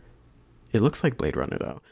So Taxi Driver, this is another classic, great one. It's the perfect gritty 70s vigilante lone wolf narrative, and it's legendary for that. I like it most for how abstract it is and the way this man in a taxi and the streets of New York become this visual representation and this framework for the lonely, nihilistic psyche at the core. And then you have the Robert De Niro performance and the Jodie Foster performance and Sybil Shepherd. Sybil Shepherd is another one of my personal icons, and she's radiant in this movie. And Bernard Herrmann did the score too, right? It's such a legendary, sad, smooth, jazzy score. And this is another one that really improved upon rewatch for me, so I'm glad I got to do that before I made this video, and I'm gonna put it up in love. I don't think Raging Bull is on this list anymore, right? It's so crazy that it didn't make the cut this time, especially because I feel like Scorsese only grows more respected with time. Okay, and here's the star of the show, the woman of the hour. This is John Dielman. I'm not even going to say the rest of the title, but this is the movie that famously usurped Vertigo and Citizen Kane and became the #1 movie on this list. I'll come right out and say I don't think this is the best movie ever made. It's not even close for me. For those who don't know about this movie, it's known for being this very long 3 or 4 hour movie where we are watching this housewife do chores almost in real time over the course of a few days or a week. And that's mostly it. You're watching her prepare food or clean things or go into a room and turn off a light switch. things like that. And it is very hypnotic. This was hailed as an early feminist masterwork. It's directed by Chantal Akerman, who we talked about earlier. I see why it's interesting and why people are making a point to put it on their lists. It's the sort of movie that is, in my opinion, more designed to be talked about, to be referenced, to write an essay about, than something that provides a viewing experience that encapsulates what makes movies so interesting to me. And the reason this movie's placement was somewhat controversial is because it jumped up, I believe, 30 or so slots to take the first place, and this stands in contrast with the history of the Sight and Sound poll, which, as fans may know, was very incremental. I mean, people watched for literally 40 years as Vertigo slowly crept its way up the top 10, like 1 or 2 slots at a time, before suddenly taking the top place in 2012. So this is a list that, almost by design, is not supposed to be subject to sudden whims. It's supposed to be, or at least was, something that represented a pretty stalwart, old guard, I guess, opinion. And of course, optically, it caused a commotion that this paragon of feminist cinema surged up to number 1, and this brought up a lot of accusations of social justice being the organizing principle behind this list rather than merit. And this video is long enough, I'm not going to fully get into that right now, but for example, I think Paul Schrader made like a Facebook post talking about how the organizers of the list were putting their thumb on the scale, and people got very mad at him for saying that. But I mean, to be clear, if we're able to level with each other, that is literally exactly what happened. If you look at the article that the BFI put together when they put out the list, they talked about how they doubled their membership this decade with the express purpose of creating a more diverse list. And you can argue about whether that's a good or a bad way to approach a list like this, but saying that the organizers were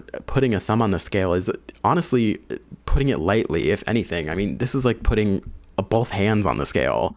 So its placement on this list doesn't feel particularly organic to me. I'm also just mad because I'm on the team of a certain movie that it dethroned.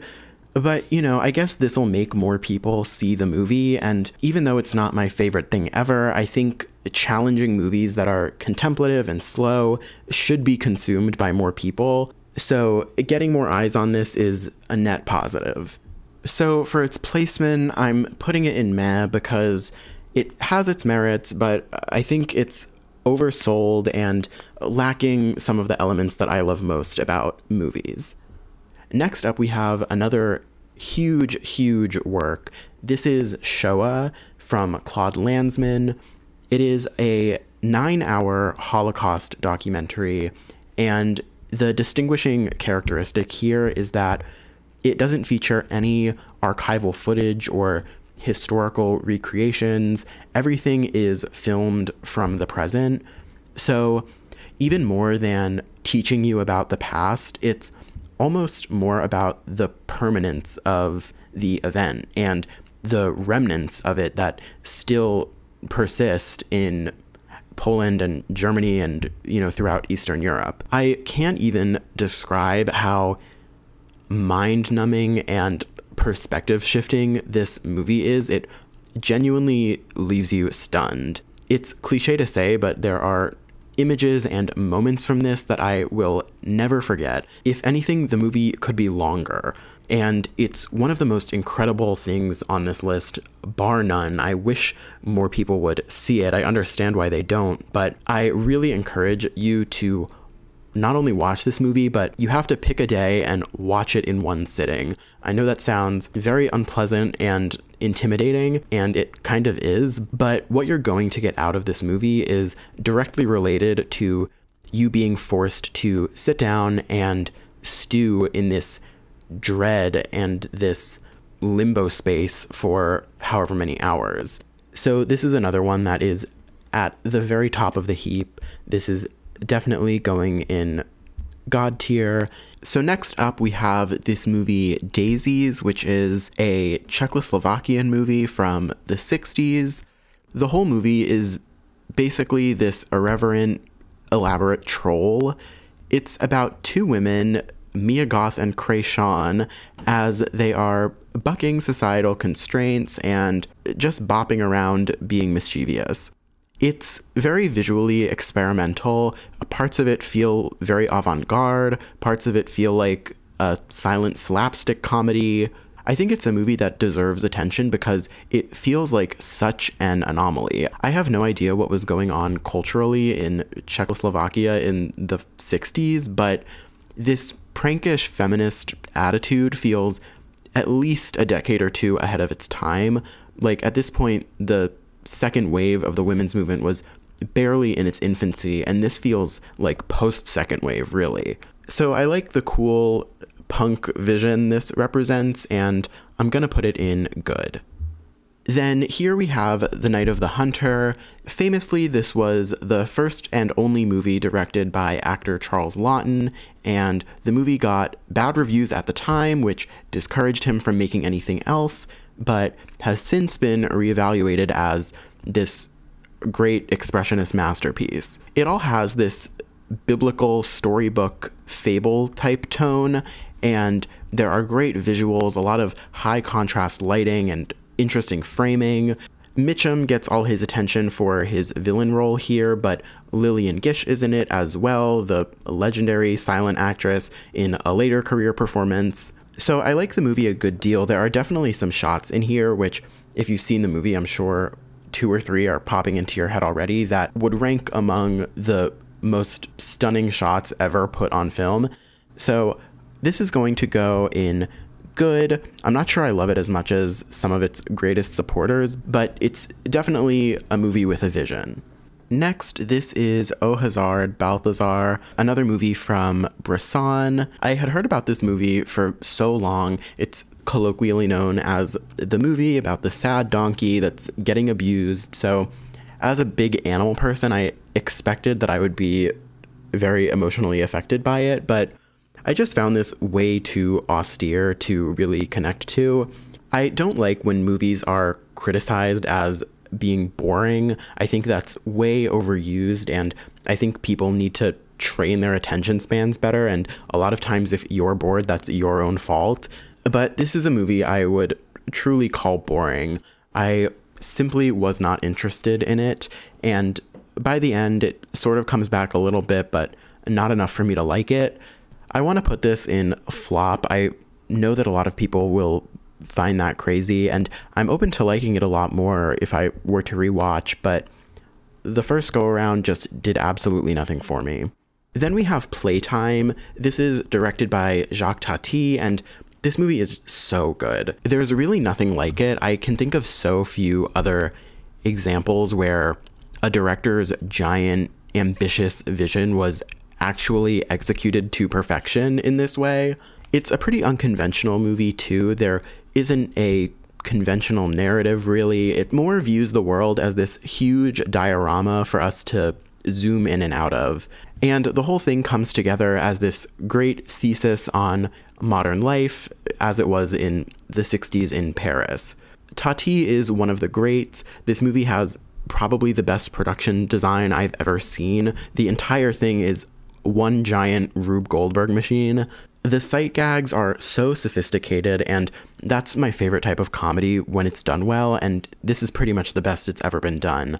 It's easily one of the most impressive, coolest, most joyful, just delightful movies ever made. So we're putting this right up in the very top tier. And then we have Late Spring. This is the first Ozu movie that we're getting to. I watched this one a while ago, so I'm probably due for a revisit, but I do remember it being very emotional. It's the sort of movie that sneaks up on you and hits you like a ton of bricks at the end when you fully click into place what's been happening. It's about a father and a daughter and the daughter's eventual marriage, and it winds up being a very sweet and devastating movie about parental sacrifice and the parent-child relationship. I don't have too much more to add. It's very precisely directed. I think Ozu is someone that I have to dig a little deeper into. I think he's the type of filmmaker where rewatches will likely be very rewarding. So I'll get to that one day. For now, we're going to put it in good. Next, we have Do the Right Thing from Spike Lee. I'm going to put this in good as well. This is a movie that has its own brand of specific zippy energy, and I like that about it. I think what's most interesting to me about this movie is that it's hard to make something that is a true Rorschach test for a real life issue. It's the sort of movie where you can come at it from a lot of different angles and have totally different takeaways based on your viewpoint. And I guess you could probably say that about almost any movie, but I think it's particularly true in this case. And now we're back with another Kurosawa movie, Seven Samurai.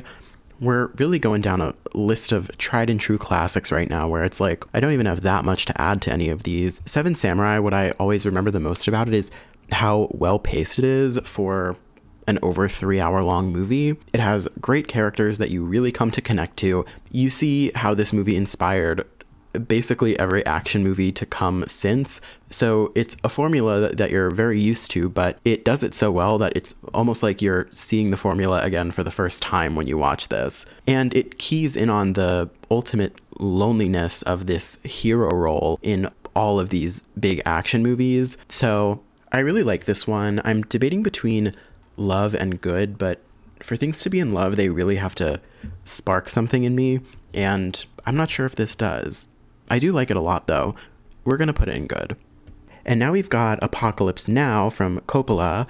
I mean, I love this movie. It's terrifying, it's operatic, it's hallucinogenic, everything that I'm looking for in a movie. You have the very famous napalm Vietnam scene as this guns blazing action centerpiece, and then around it you have this lazy psychedelic haze going out in both directions, and it's mesmerizing. And then the story of the production is almost as interesting as the movie itself. I'm gonna put this in love. The only reason I'm not putting it higher is out of all the movies in this Heart of Darkness genre, for me, Aguirre, The Wrath of God from Werner Herzog is the very top tier. Like, that's my God tier version of Apocalypse Now. And that movie used to be on this list, I believe, and has since fallen off, which is a big mistake. That movie would be in God tier, but I'm slightly less attached to this one, so we're putting this one in love. And then we have another movie that is like on the Mount Rushmore of movies, Persona from Ingmar Bergman. I'm putting this one right up in love too. Fantastic movie, incredibly artistically dense. Like most of the greatest movies on this list, it's the type where I could see myself rewatching it a dozen times throughout my life to fully soak up everything that it has to say, because it's just so hypnotizing. It's a world that you want to keep returning to. Bergman isn't really given the space on this list that you think he would be. Like, I'm sure he has a few movies that pop up under the top 100, but he's the sort of Tarkovsky Hitchcock type that you think would show up here like 3 or 4 times. Like, I would potentially put Cries and Whispers up here, The Virgin Spring. I mean, he has so many. And it's also nice to have a movie that genuinely transports you and takes you to this artistic dreamscape experience, but is also like 85 minutes long. You can always count on Bergman for that. And I'm the sort of person where I like a movie to either be under 90 minutes long or like 3.5 hours long. I don't want anything in between that. And speaking of a movie that's definitely shorter than 90 minutes, this next one is Meshes of the Afternoon, which is this early 40s surrealist short film. It's like 12 minutes long, I think, and it's directed by Maya Deren. What I do really like about this movie is it does not feel like it was made in the 1940s. It feels decades and decades ahead of its time in that sense. Maybe people aren't going to like this line of thinking, but I don't believe that you can call a 12-minute piece of work one of the best movies ever made. Like, how do you even compare that to a narrative feature? It's just a whole different thing. And this ranks at number 16, which is even more ridiculous. I mean, it's a cool movie. It's this dreamy feedback loop sort of thing. It's fun to watch, but I don't believe that people actually think this is one of the highest achievements in film. So I'm going to put it in flop. Again, I like it well enough. on its own, I would give it a positive rating, but I think its appearance on this list, especially as high up as it is a little suspect. Oof, I know why maybe most people don't do tier lists for 100 different things, because this is a marathon. Next up, we have Close Up from Kiarostami. This is a really weird movie. I'm literally gonna like pull out Wikipedia to explain what the plot is because I can barely keep it straight myself. So basically, it's about a man who impersonated a real life director and then lied to a family saying that he was going to put them in a movie that he was directing.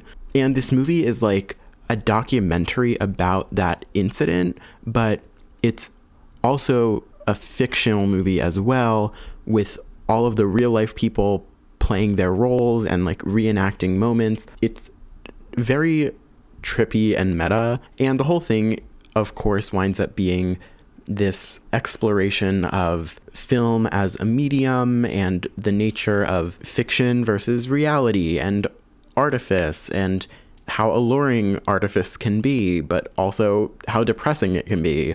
But this sort of thing just gets so far down the rabbit hole that it's too much for me.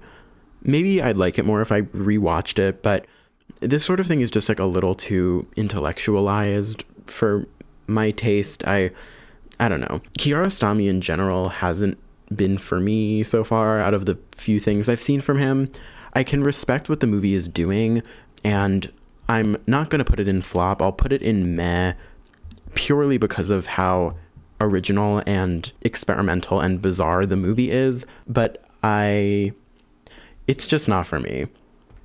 And here we have The Searchers from John Ford. This is a movie that I almost want to like more than I do. What I love about the movie is the landscape and the framing and how majestic and beautiful the whole thing is to look at. And there are a bunch of scenes, especially towards the beginning. I feel like the movie's first half is a lot stronger than the second half.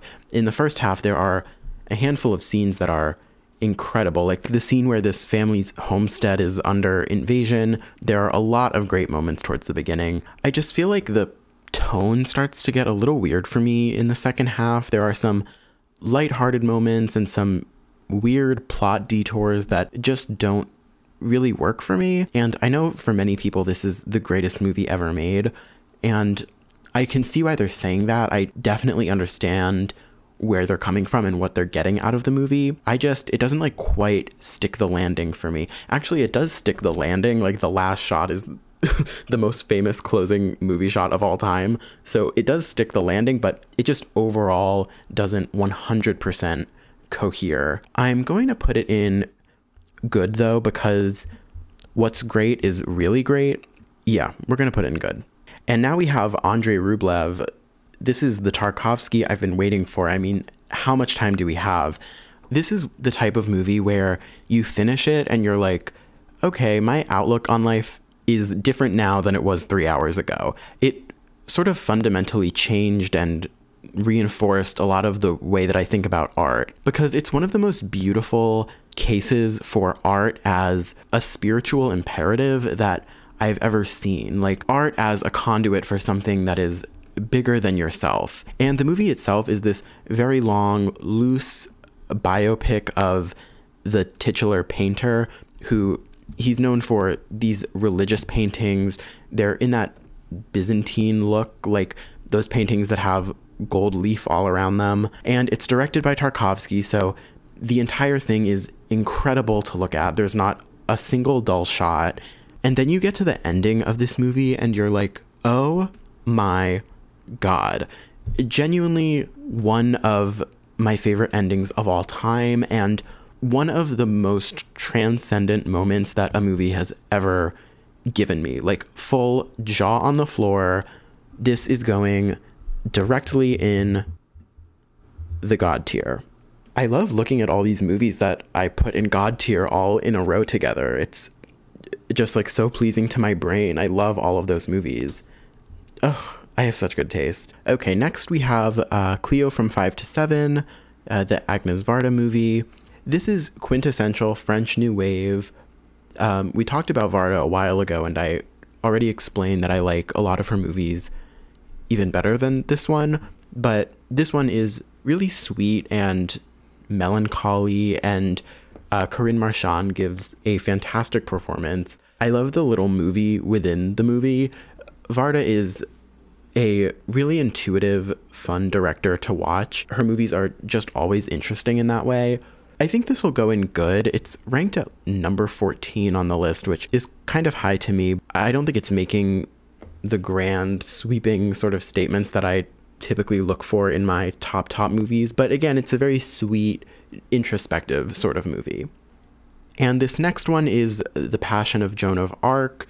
This is from Dreyer. This is another one where I'm going to have to sound unsophisticated because this is one of those classic of all classics that everyone regards as such a masterwork, and I'm underwhelmed by it. Falconetti's performance and all of those close-up shots are as breathtaking as they say, but everything other than that I wasn't particularly moved by. And again, with these silent movies, it's looking like I don't like any of them, and I just wish there were ones that I liked on this list. Like Intolerance used to be on this, and Intolerance is incredible. It would rank very highly if it was still here. And even movies like The Wind, that's a little bit of a lesser seen one. The Wind is fantastic. I wish there were ones that excited me a little more, but I'm gonna put this one in meh. Sorry. And this next one is Pierrot Le Fou. I hope I pronounced that right. This is the fourth and final movie from Godard on the list. This is his most kooky, kind of playful one that we have here. It really winds up being a movie about Anna Karina and Jean-Paul Belmondo on the run together, being crazy. But I really love the look of this movie. It feels almost pop art inspired. There's a heavy emphasis on primary colors, reds and blues and yellows, and I love that sort of graphic look. And it's another one of his movies, like Breathless, that has this distinctly youthful, cool energy to it.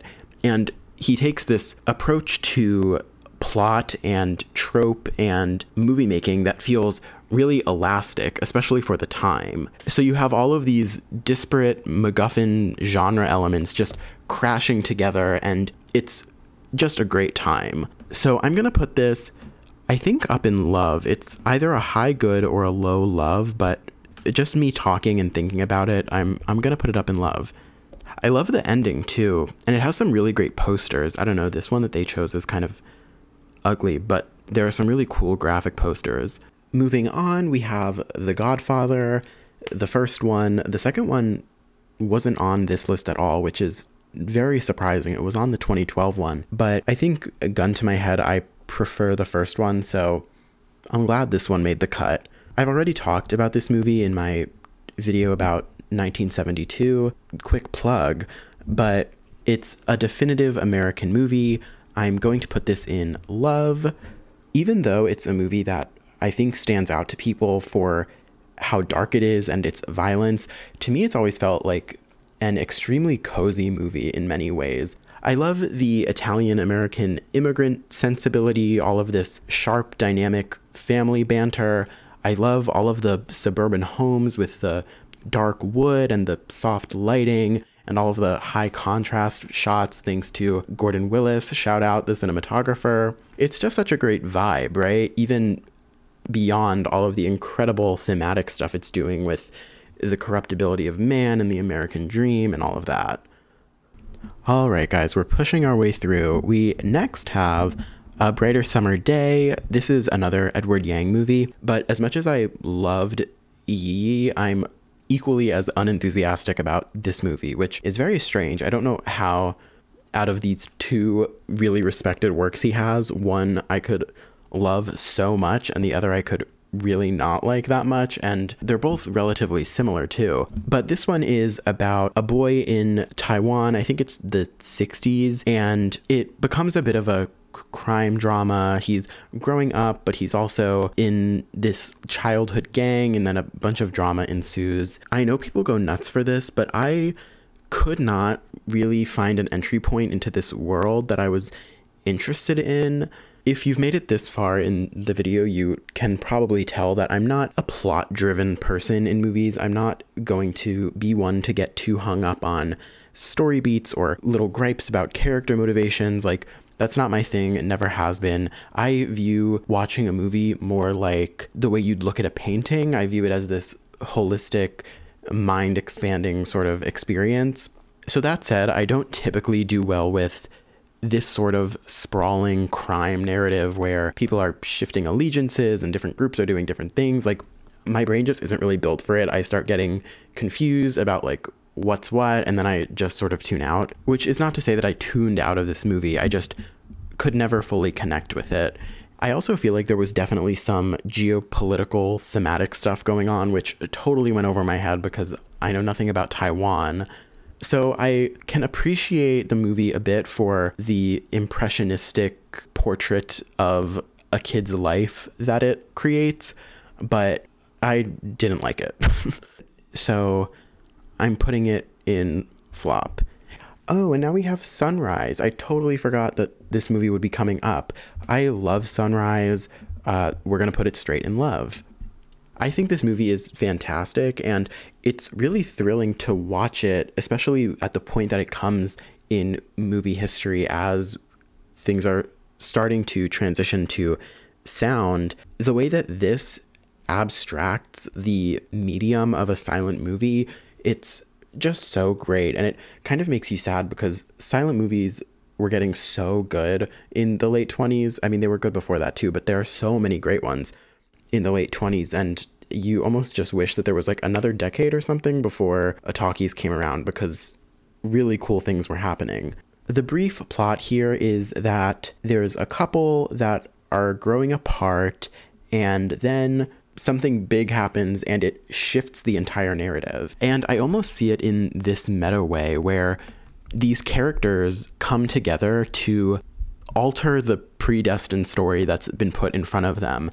And we get a really touching, life-affirming second act because of it. Some of the shots and moments in this movie, a lot of it takes place in a city and at this elaborate fairground, and some of the imagery is just mind-blowing. So I have no complaints, and it's really heartening to see it this high up on the list too. It's at number 11, which, given some of the stuff that these voters are doing in this decade's poll, I'm glad to see that a movie like this is still, getting the respect it deserves.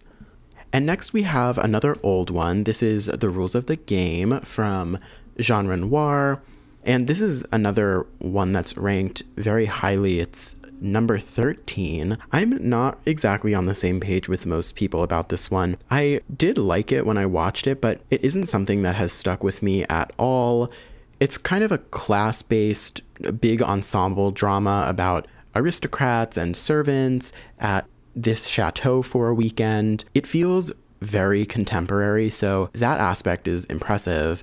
And there are a couple great performances. Renoir himself is in the movie, and he's fantastic. I think I need to rewatch it, and I would almost certainly move up on it. So I'll get around to a rewatch one day, and then I'll look back at this and probably hate myself for putting it so low. But I'm putting it in meh for now. If something doesn't grab and excite my brain immediately, I can't in good conscience put it too high up. I'm just living my truth. Next we have Black Girl. So this is a movie from, I believe, the 60s. It's shot in Africa, at least partially, and it's about an African woman who becomes a housekeeper for this wealthy French family and moves in with them, and it's about her experience from there on. I think it's fine. It's a little slight. I believe it's an hour long. It's very allegorical, very film school. I'm sure thousands of students have gotten really great grades on essays about colonialism citing this movie. It's well shot. I remember there being like this recurring mask motif that is effective. I think overall, I'm gonna put this in meh. It's like a high meh, but a meh nonetheless. And here's another one of the more conventional studio system choices. We have Singin' in the Rain. This movie jumped way up, I believe, this time, and now it's sitting at number 10, which is really high. I'm not opposed to it per se. I just don't really get why now it's rising. Like, what happened between 2012 and 2022 that made this movie more well respected? It's great. It's one of the essential Hollywood musicals. I love Gene Kelly, Debbie Reynolds. The standout to me is Donald O'Connor. That one number he has is fantastic. And oh, Jean Hagen, duh, she like steals the show. And ultimately, this is another one of the movies on this list that is about movie making and about artifice. And it's a cool movie in that it's simultaneously giving viewers a little piece of Hollywood history, right? The transition from silent movies to talkies. So I love this movie. I'm going to put it in good. It's a very high good. I do wish that there was more room on this list for these classic Hollywood spectacle Technicolor moments. Like, where is The Wizard of Oz? The fact that Gone with the Wind isn't on this list almost disqualifies it in its entirety. Where is Meet Me in St. Louis? Where is Ben-Hur? I mean, there are so many fantastic options that I wish were on this list, but, you know, I'm definitely not going to turn my nose up at Singin' in the Rain either. This next movie I'm obsessed with. This is Man with a Movie Camera, the Soviet experimental documentary from the 20s. And I think I might have teased that I really like this movie when we were talking about Battleship Potemkin, so here's your payoff 2 hours later. But I'm surprised that something so old and abstract has managed to remain in the top 10 of this list. It gives me hope. The concept of the movie is that it takes us through a day in Moscow and cross-cuts the actions of individual people with the actions of busy crowds, with the actions of new machinery and technology, and it just becomes this giant symphony of the day in the life of a city.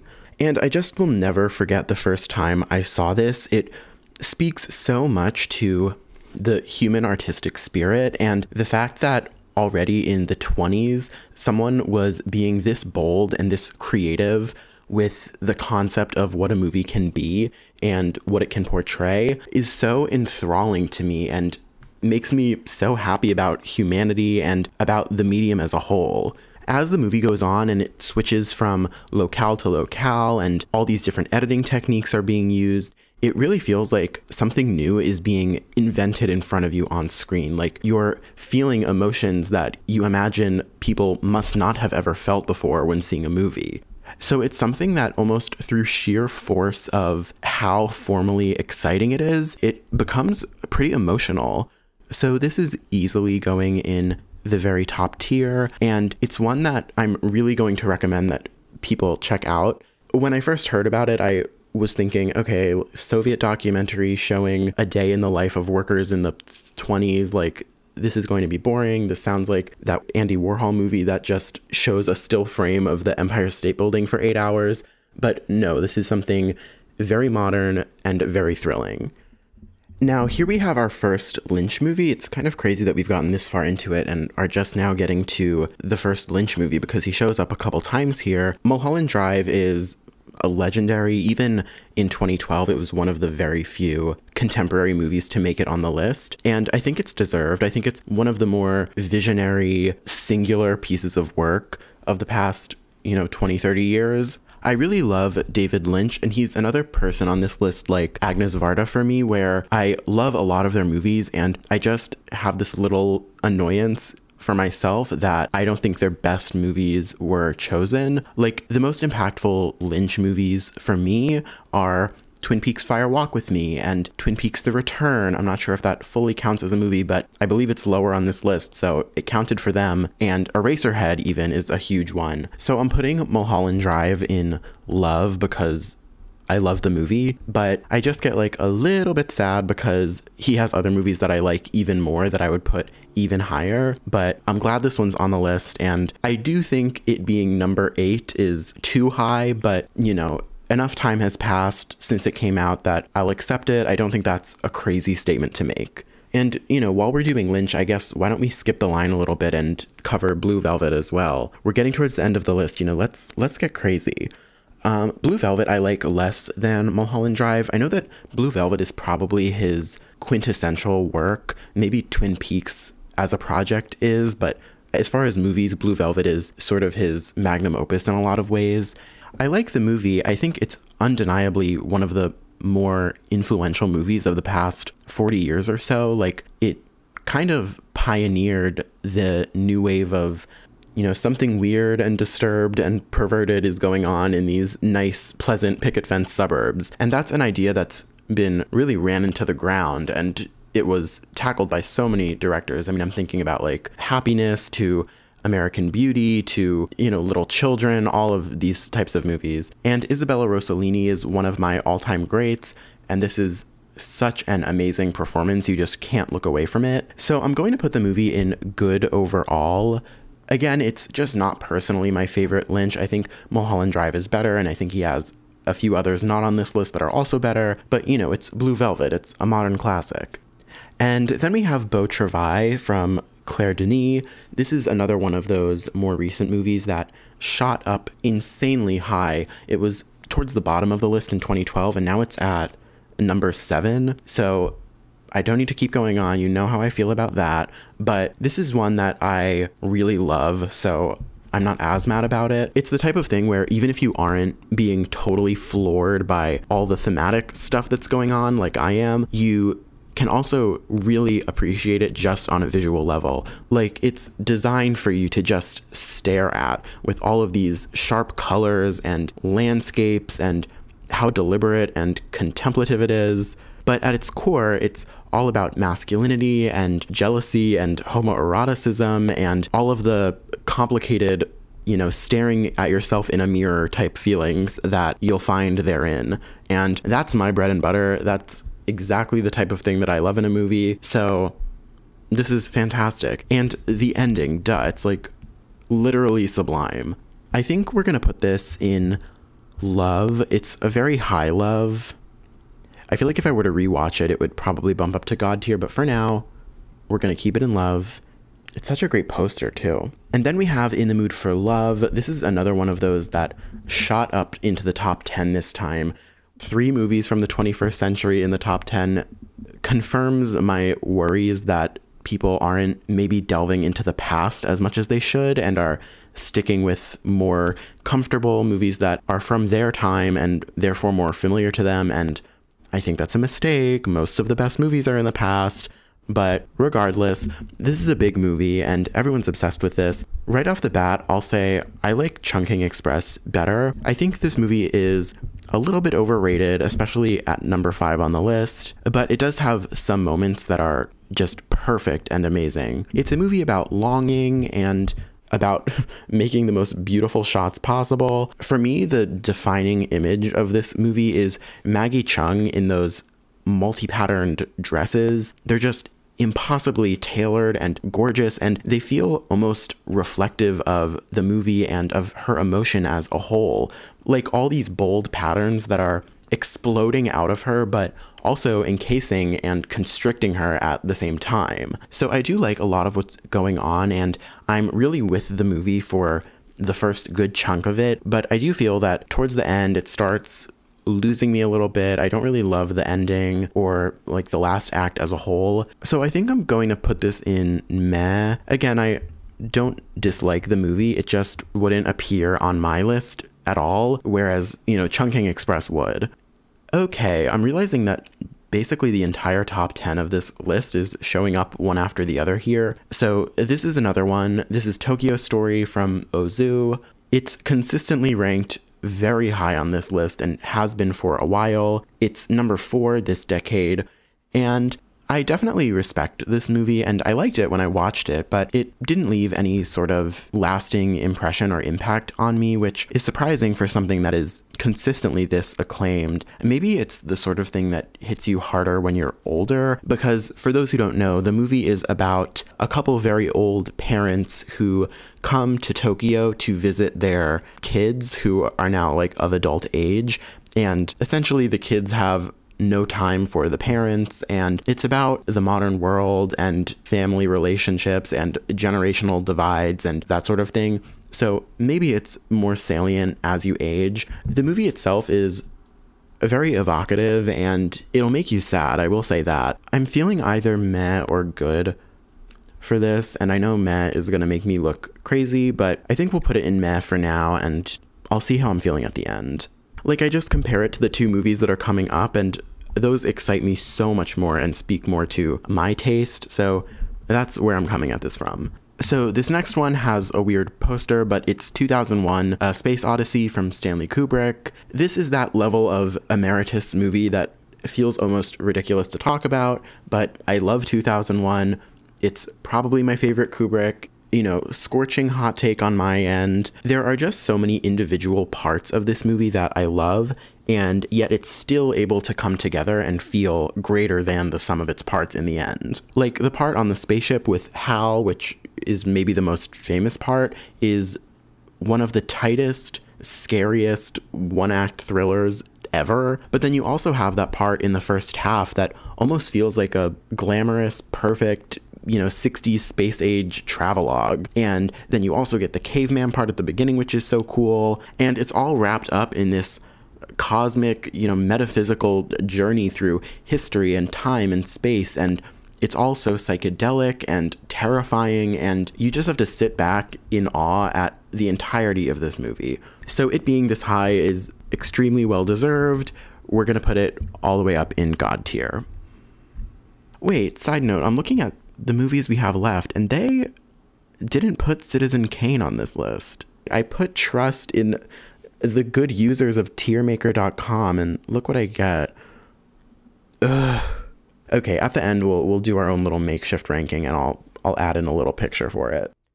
Here's the moment that I have been waiting for throughout this whole process. I'm so excited to get to talk about Vertigo, because Vertigo, I think I've mentioned a couple times so far, is notorious for climbing its way up the list over a few decades, and then topping the list in 2012, usurping Citizen Kane, and this was a big moment, and then this year, getting demoted to number 2.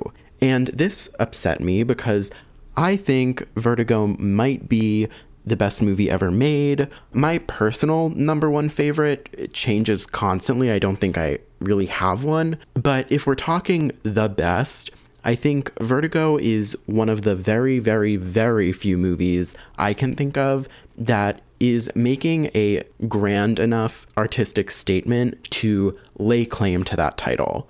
Because it's not just a movie that is detailing someone else's psyche to you or showing you a particular aesthetic or a story. It's really an entire new world unto itself. Like, it's this total otherworldly dream limbo space that you enter when you watch this movie. And it's the sort of thing where rewatches are not just helpful, but essential to really getting to the core of this movie and how deep it goes. And I don't think I'm even there yet necessarily, but I've seen it probably 3 or 4 times, and I think the first time you watch it, especially if you watch it first when you're young, you see it as just another Hitchcock thriller, and any claim to it being the best movie ever made seems sort of bizarre to you. And then maybe you watch it a second time and you get a better sense that the plot of the movie is almost a pretext, and it's really all about obsession and pathology and artifice. But then the more times you continue watching it, the world just starts to envelop you and you almost start to crave rewatching it. And then you're better able to see the ways that this movie is almost like a simulation space that's meant to emulate and deconstruct what a movie is. And by doing that, you're able to look at the role of director and audience from a completely new angle. Like, you start to notice more that elements like the movie's score or,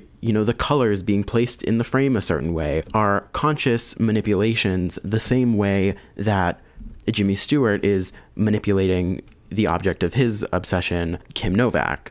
So you see Hitchcock manipulating the world the same way that Jimmy Stewart within the movie is manipulating his world. And then this brings up the idea that Kim Novak and her character Judy are maybe something of an audience surrogate, right? Being, shaped and molded and warped by this unseen eye of the director. But then by the same token, we are also sort of placed in the Jimmy Stewart role as these voyeurs, these people projecting emotion and meaning onto, the character of Judy. And then this perfectly constructed little world begins to collapse in on itself. So I don't know if that was easy to follow or if I'm just babbling, but you can really follow that line of thinking and just go down this continuous spiral after spiral after spiral, just like, you know, the movie poster. And it's just this mind-melting experience that's simultaneously alluring and scary and beautiful and almost exhausting, which is why I think it's Hitchcock's best work, because it builds up everything that he does so well, so perfectly, only to completely flip the script, deconstruct it all, break it down, build it back up, re-examine it, pull the curtain back. Like, there's so much going on. So this is why I'm partially mad about the #1 spot, because I think almost nothing can hold a candle to Vertigo. So this is definitely easily going in the very top tier. And just to make a point as a ceremonial gesture, we're going to put it at the very top where it belongs. So this next one has a tough act to follow, and this is A Matter of Life and Death from Powell and Pressburger. And those two are great. They fall into that category that I've been creating as we've gone through this, where I think they are on the list an appropriate amount of times, but for the wrong movies, maybe. Like, I would put Black Narcissus on this list in a second. I would particularly put Peeping Tom, which Pressburger wasn't involved in that one. That's just Michael Powell, but I would put Peeping Tom on this list in a second. I don't love A Matter of Life and Death too much. I think it starts out extremely strong. It's about a World War II pilot who accidentally survives a plane crash, and then angels try to make him come back to heaven. So it's very fantastical, and the first act in particular has so many great memorable scenes. The first scene where the plane is actually crashing is breathtaking, and then you move into Heaven, which has some of the best production design ever, and is just one of the most impressive aesthetic visions I've ever seen. But then as the movie goes on, I feel like it starts to lose a little steam. It gets a little bit plotty, and then the ending becomes this grand political allegory, which is not particularly interesting to me. So overall, I don't leave with as great an impression as I would like to. So overall, we're putting this in meh. Again, I'm grading them on a bit of a curve. Like, this is one of their less interesting movies, in my opinion. So it's going to go down here, but you know, don't worry, they have another one coming up as well. And then we have our last real silent movie, Modern Times. So I've already talked about Chaplin and the fact that I'm a little hot and cold with him. I don't get too much out of this movie. There's a few really iconic moments, but I don't know, I'm just not too sold. I love Paulette Goddard. I think she's a definite standout here. She's always great. She and Chaplin were married, actually, I think at the time, but definitely at some point. So yeah, I'm not sure. Maybe on a rewatch I'd like it more. I feel like that's always my excuse when I'm not really into something, but I'm gonna put it in meh. I don't think it reaches the heights that City Lights does, for example, so we can't put it in that same tier. And next we have a really fun one. This is Celine and Julie Go Boating, directed by Jacques Rivette. This is a movie that I came to on my own outside of the context of this list, and I love it. And then when I saw that it made it on, I was like, oh, that's kind of weird and random, but I'm happy about it. I think it's a really inventive and fun movie, so its inclusion is a pleasant surprise. The plot is very hard to explain, but involves these two women who meet and become friends, and they get involved in this domestic mystery, and the scenes wind up replaying themselves over and over, and you wind up in this crazy feedback loop about art and storytelling, and it just like spins out, and it's so fun. So it's very meta and surreal, and you just have a great time with it. And these two women are wonderful. It's like probably one of the best portrayals of female friendship that I've ever seen on screen. And this is like an awful and reductive comparison, but you can really trace so much of modern pop culture, like anything that's even somewhat in the Broad City type of mode, to these two women in their relationship. So yeah, this is just a lovely, great time, and I love this poster too. We're gonna put this in love.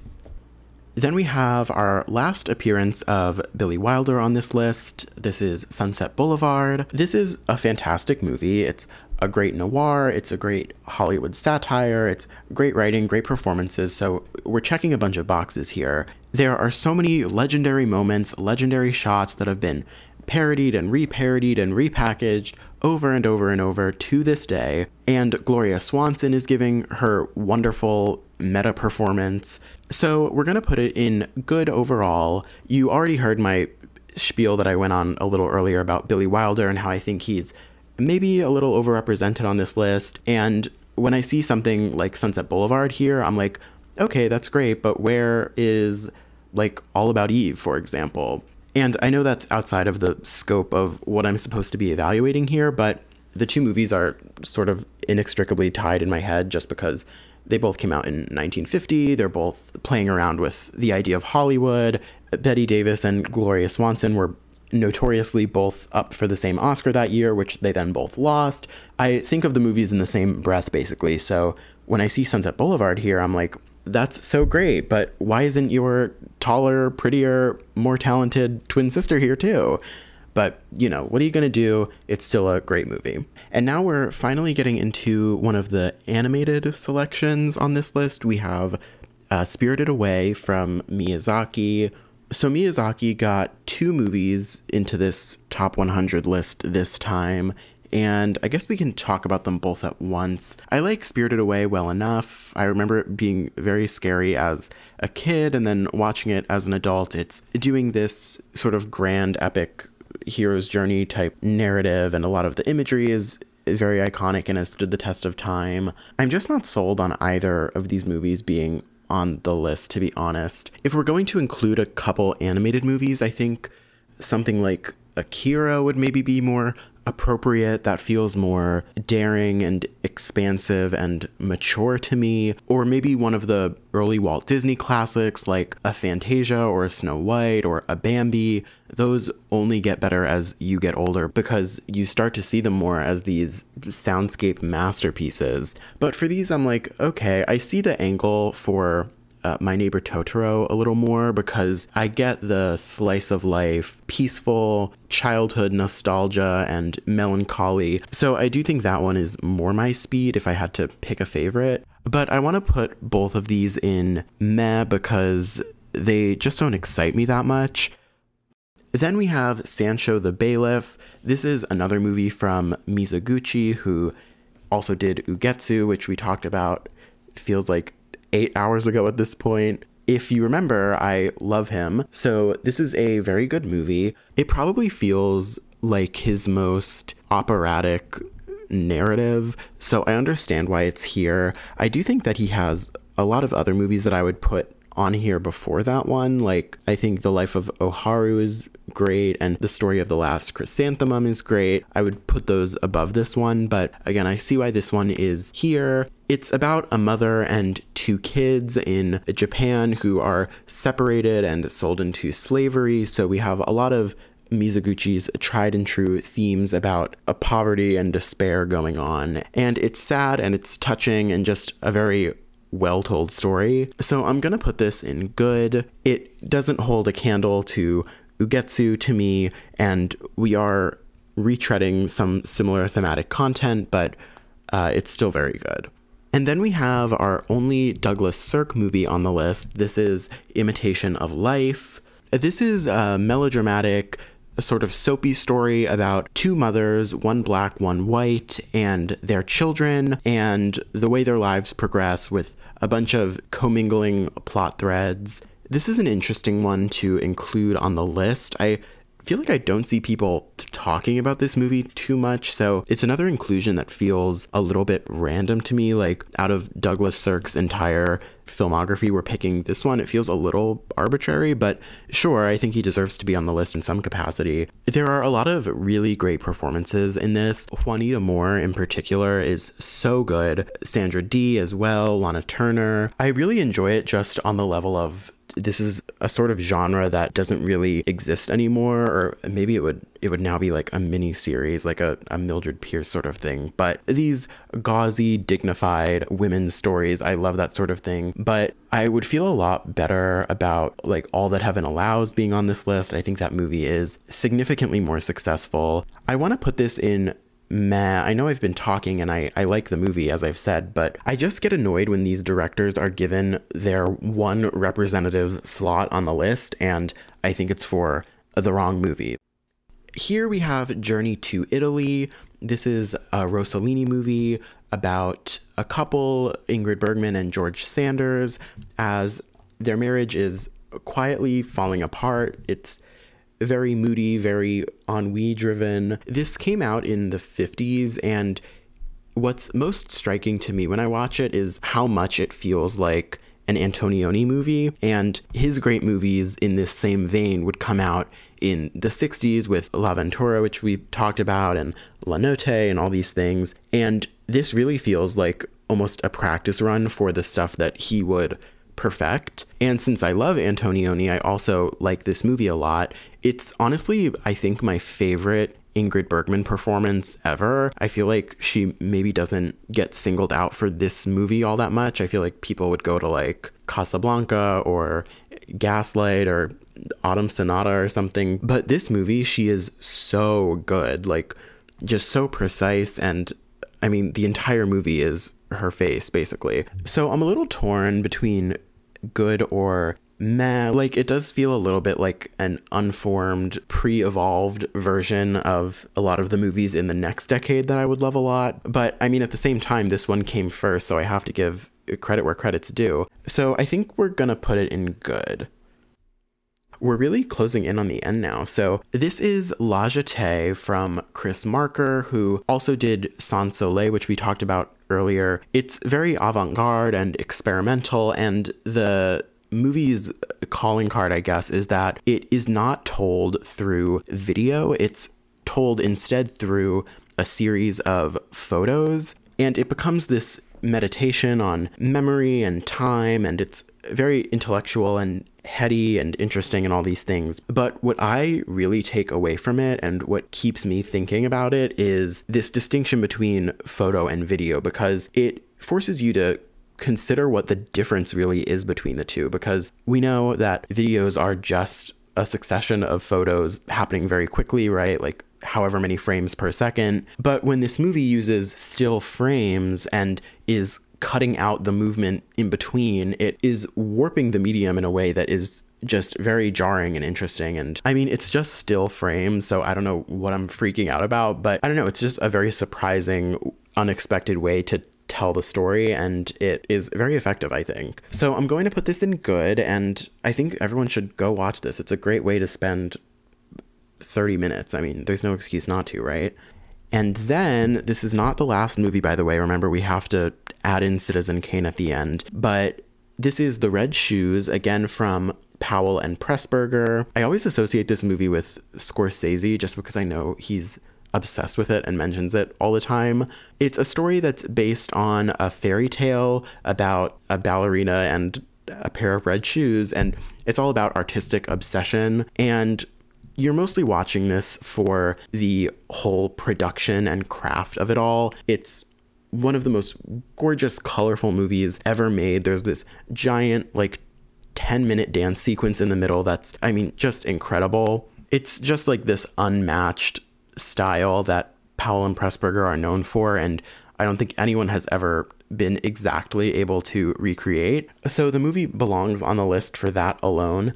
I'm between love and good here. I'm going to put it in good just because, like I said, I'm trying to save those top two tiers for things that are really special to me in some way, but it's a great movie. I mean, if you've made it this far into the video, I'm assuming you've probably seen The Red Shoes already, but if not, you really should. I think it's Moira Shearer is the name of the main actress, and she's fantastic too. Her performance is another standout element for sure.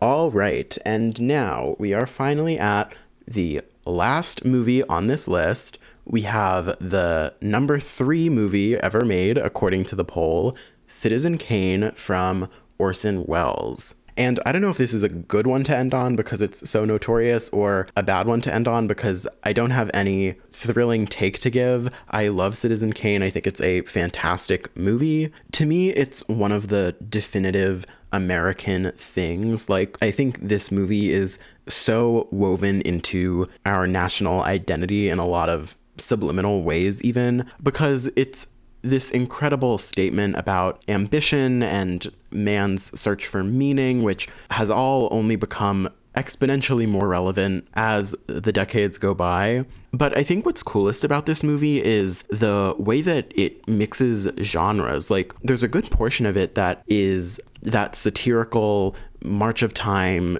kind of pseudo-documentary thing, and that's great. Then it's almost a bit like a noir.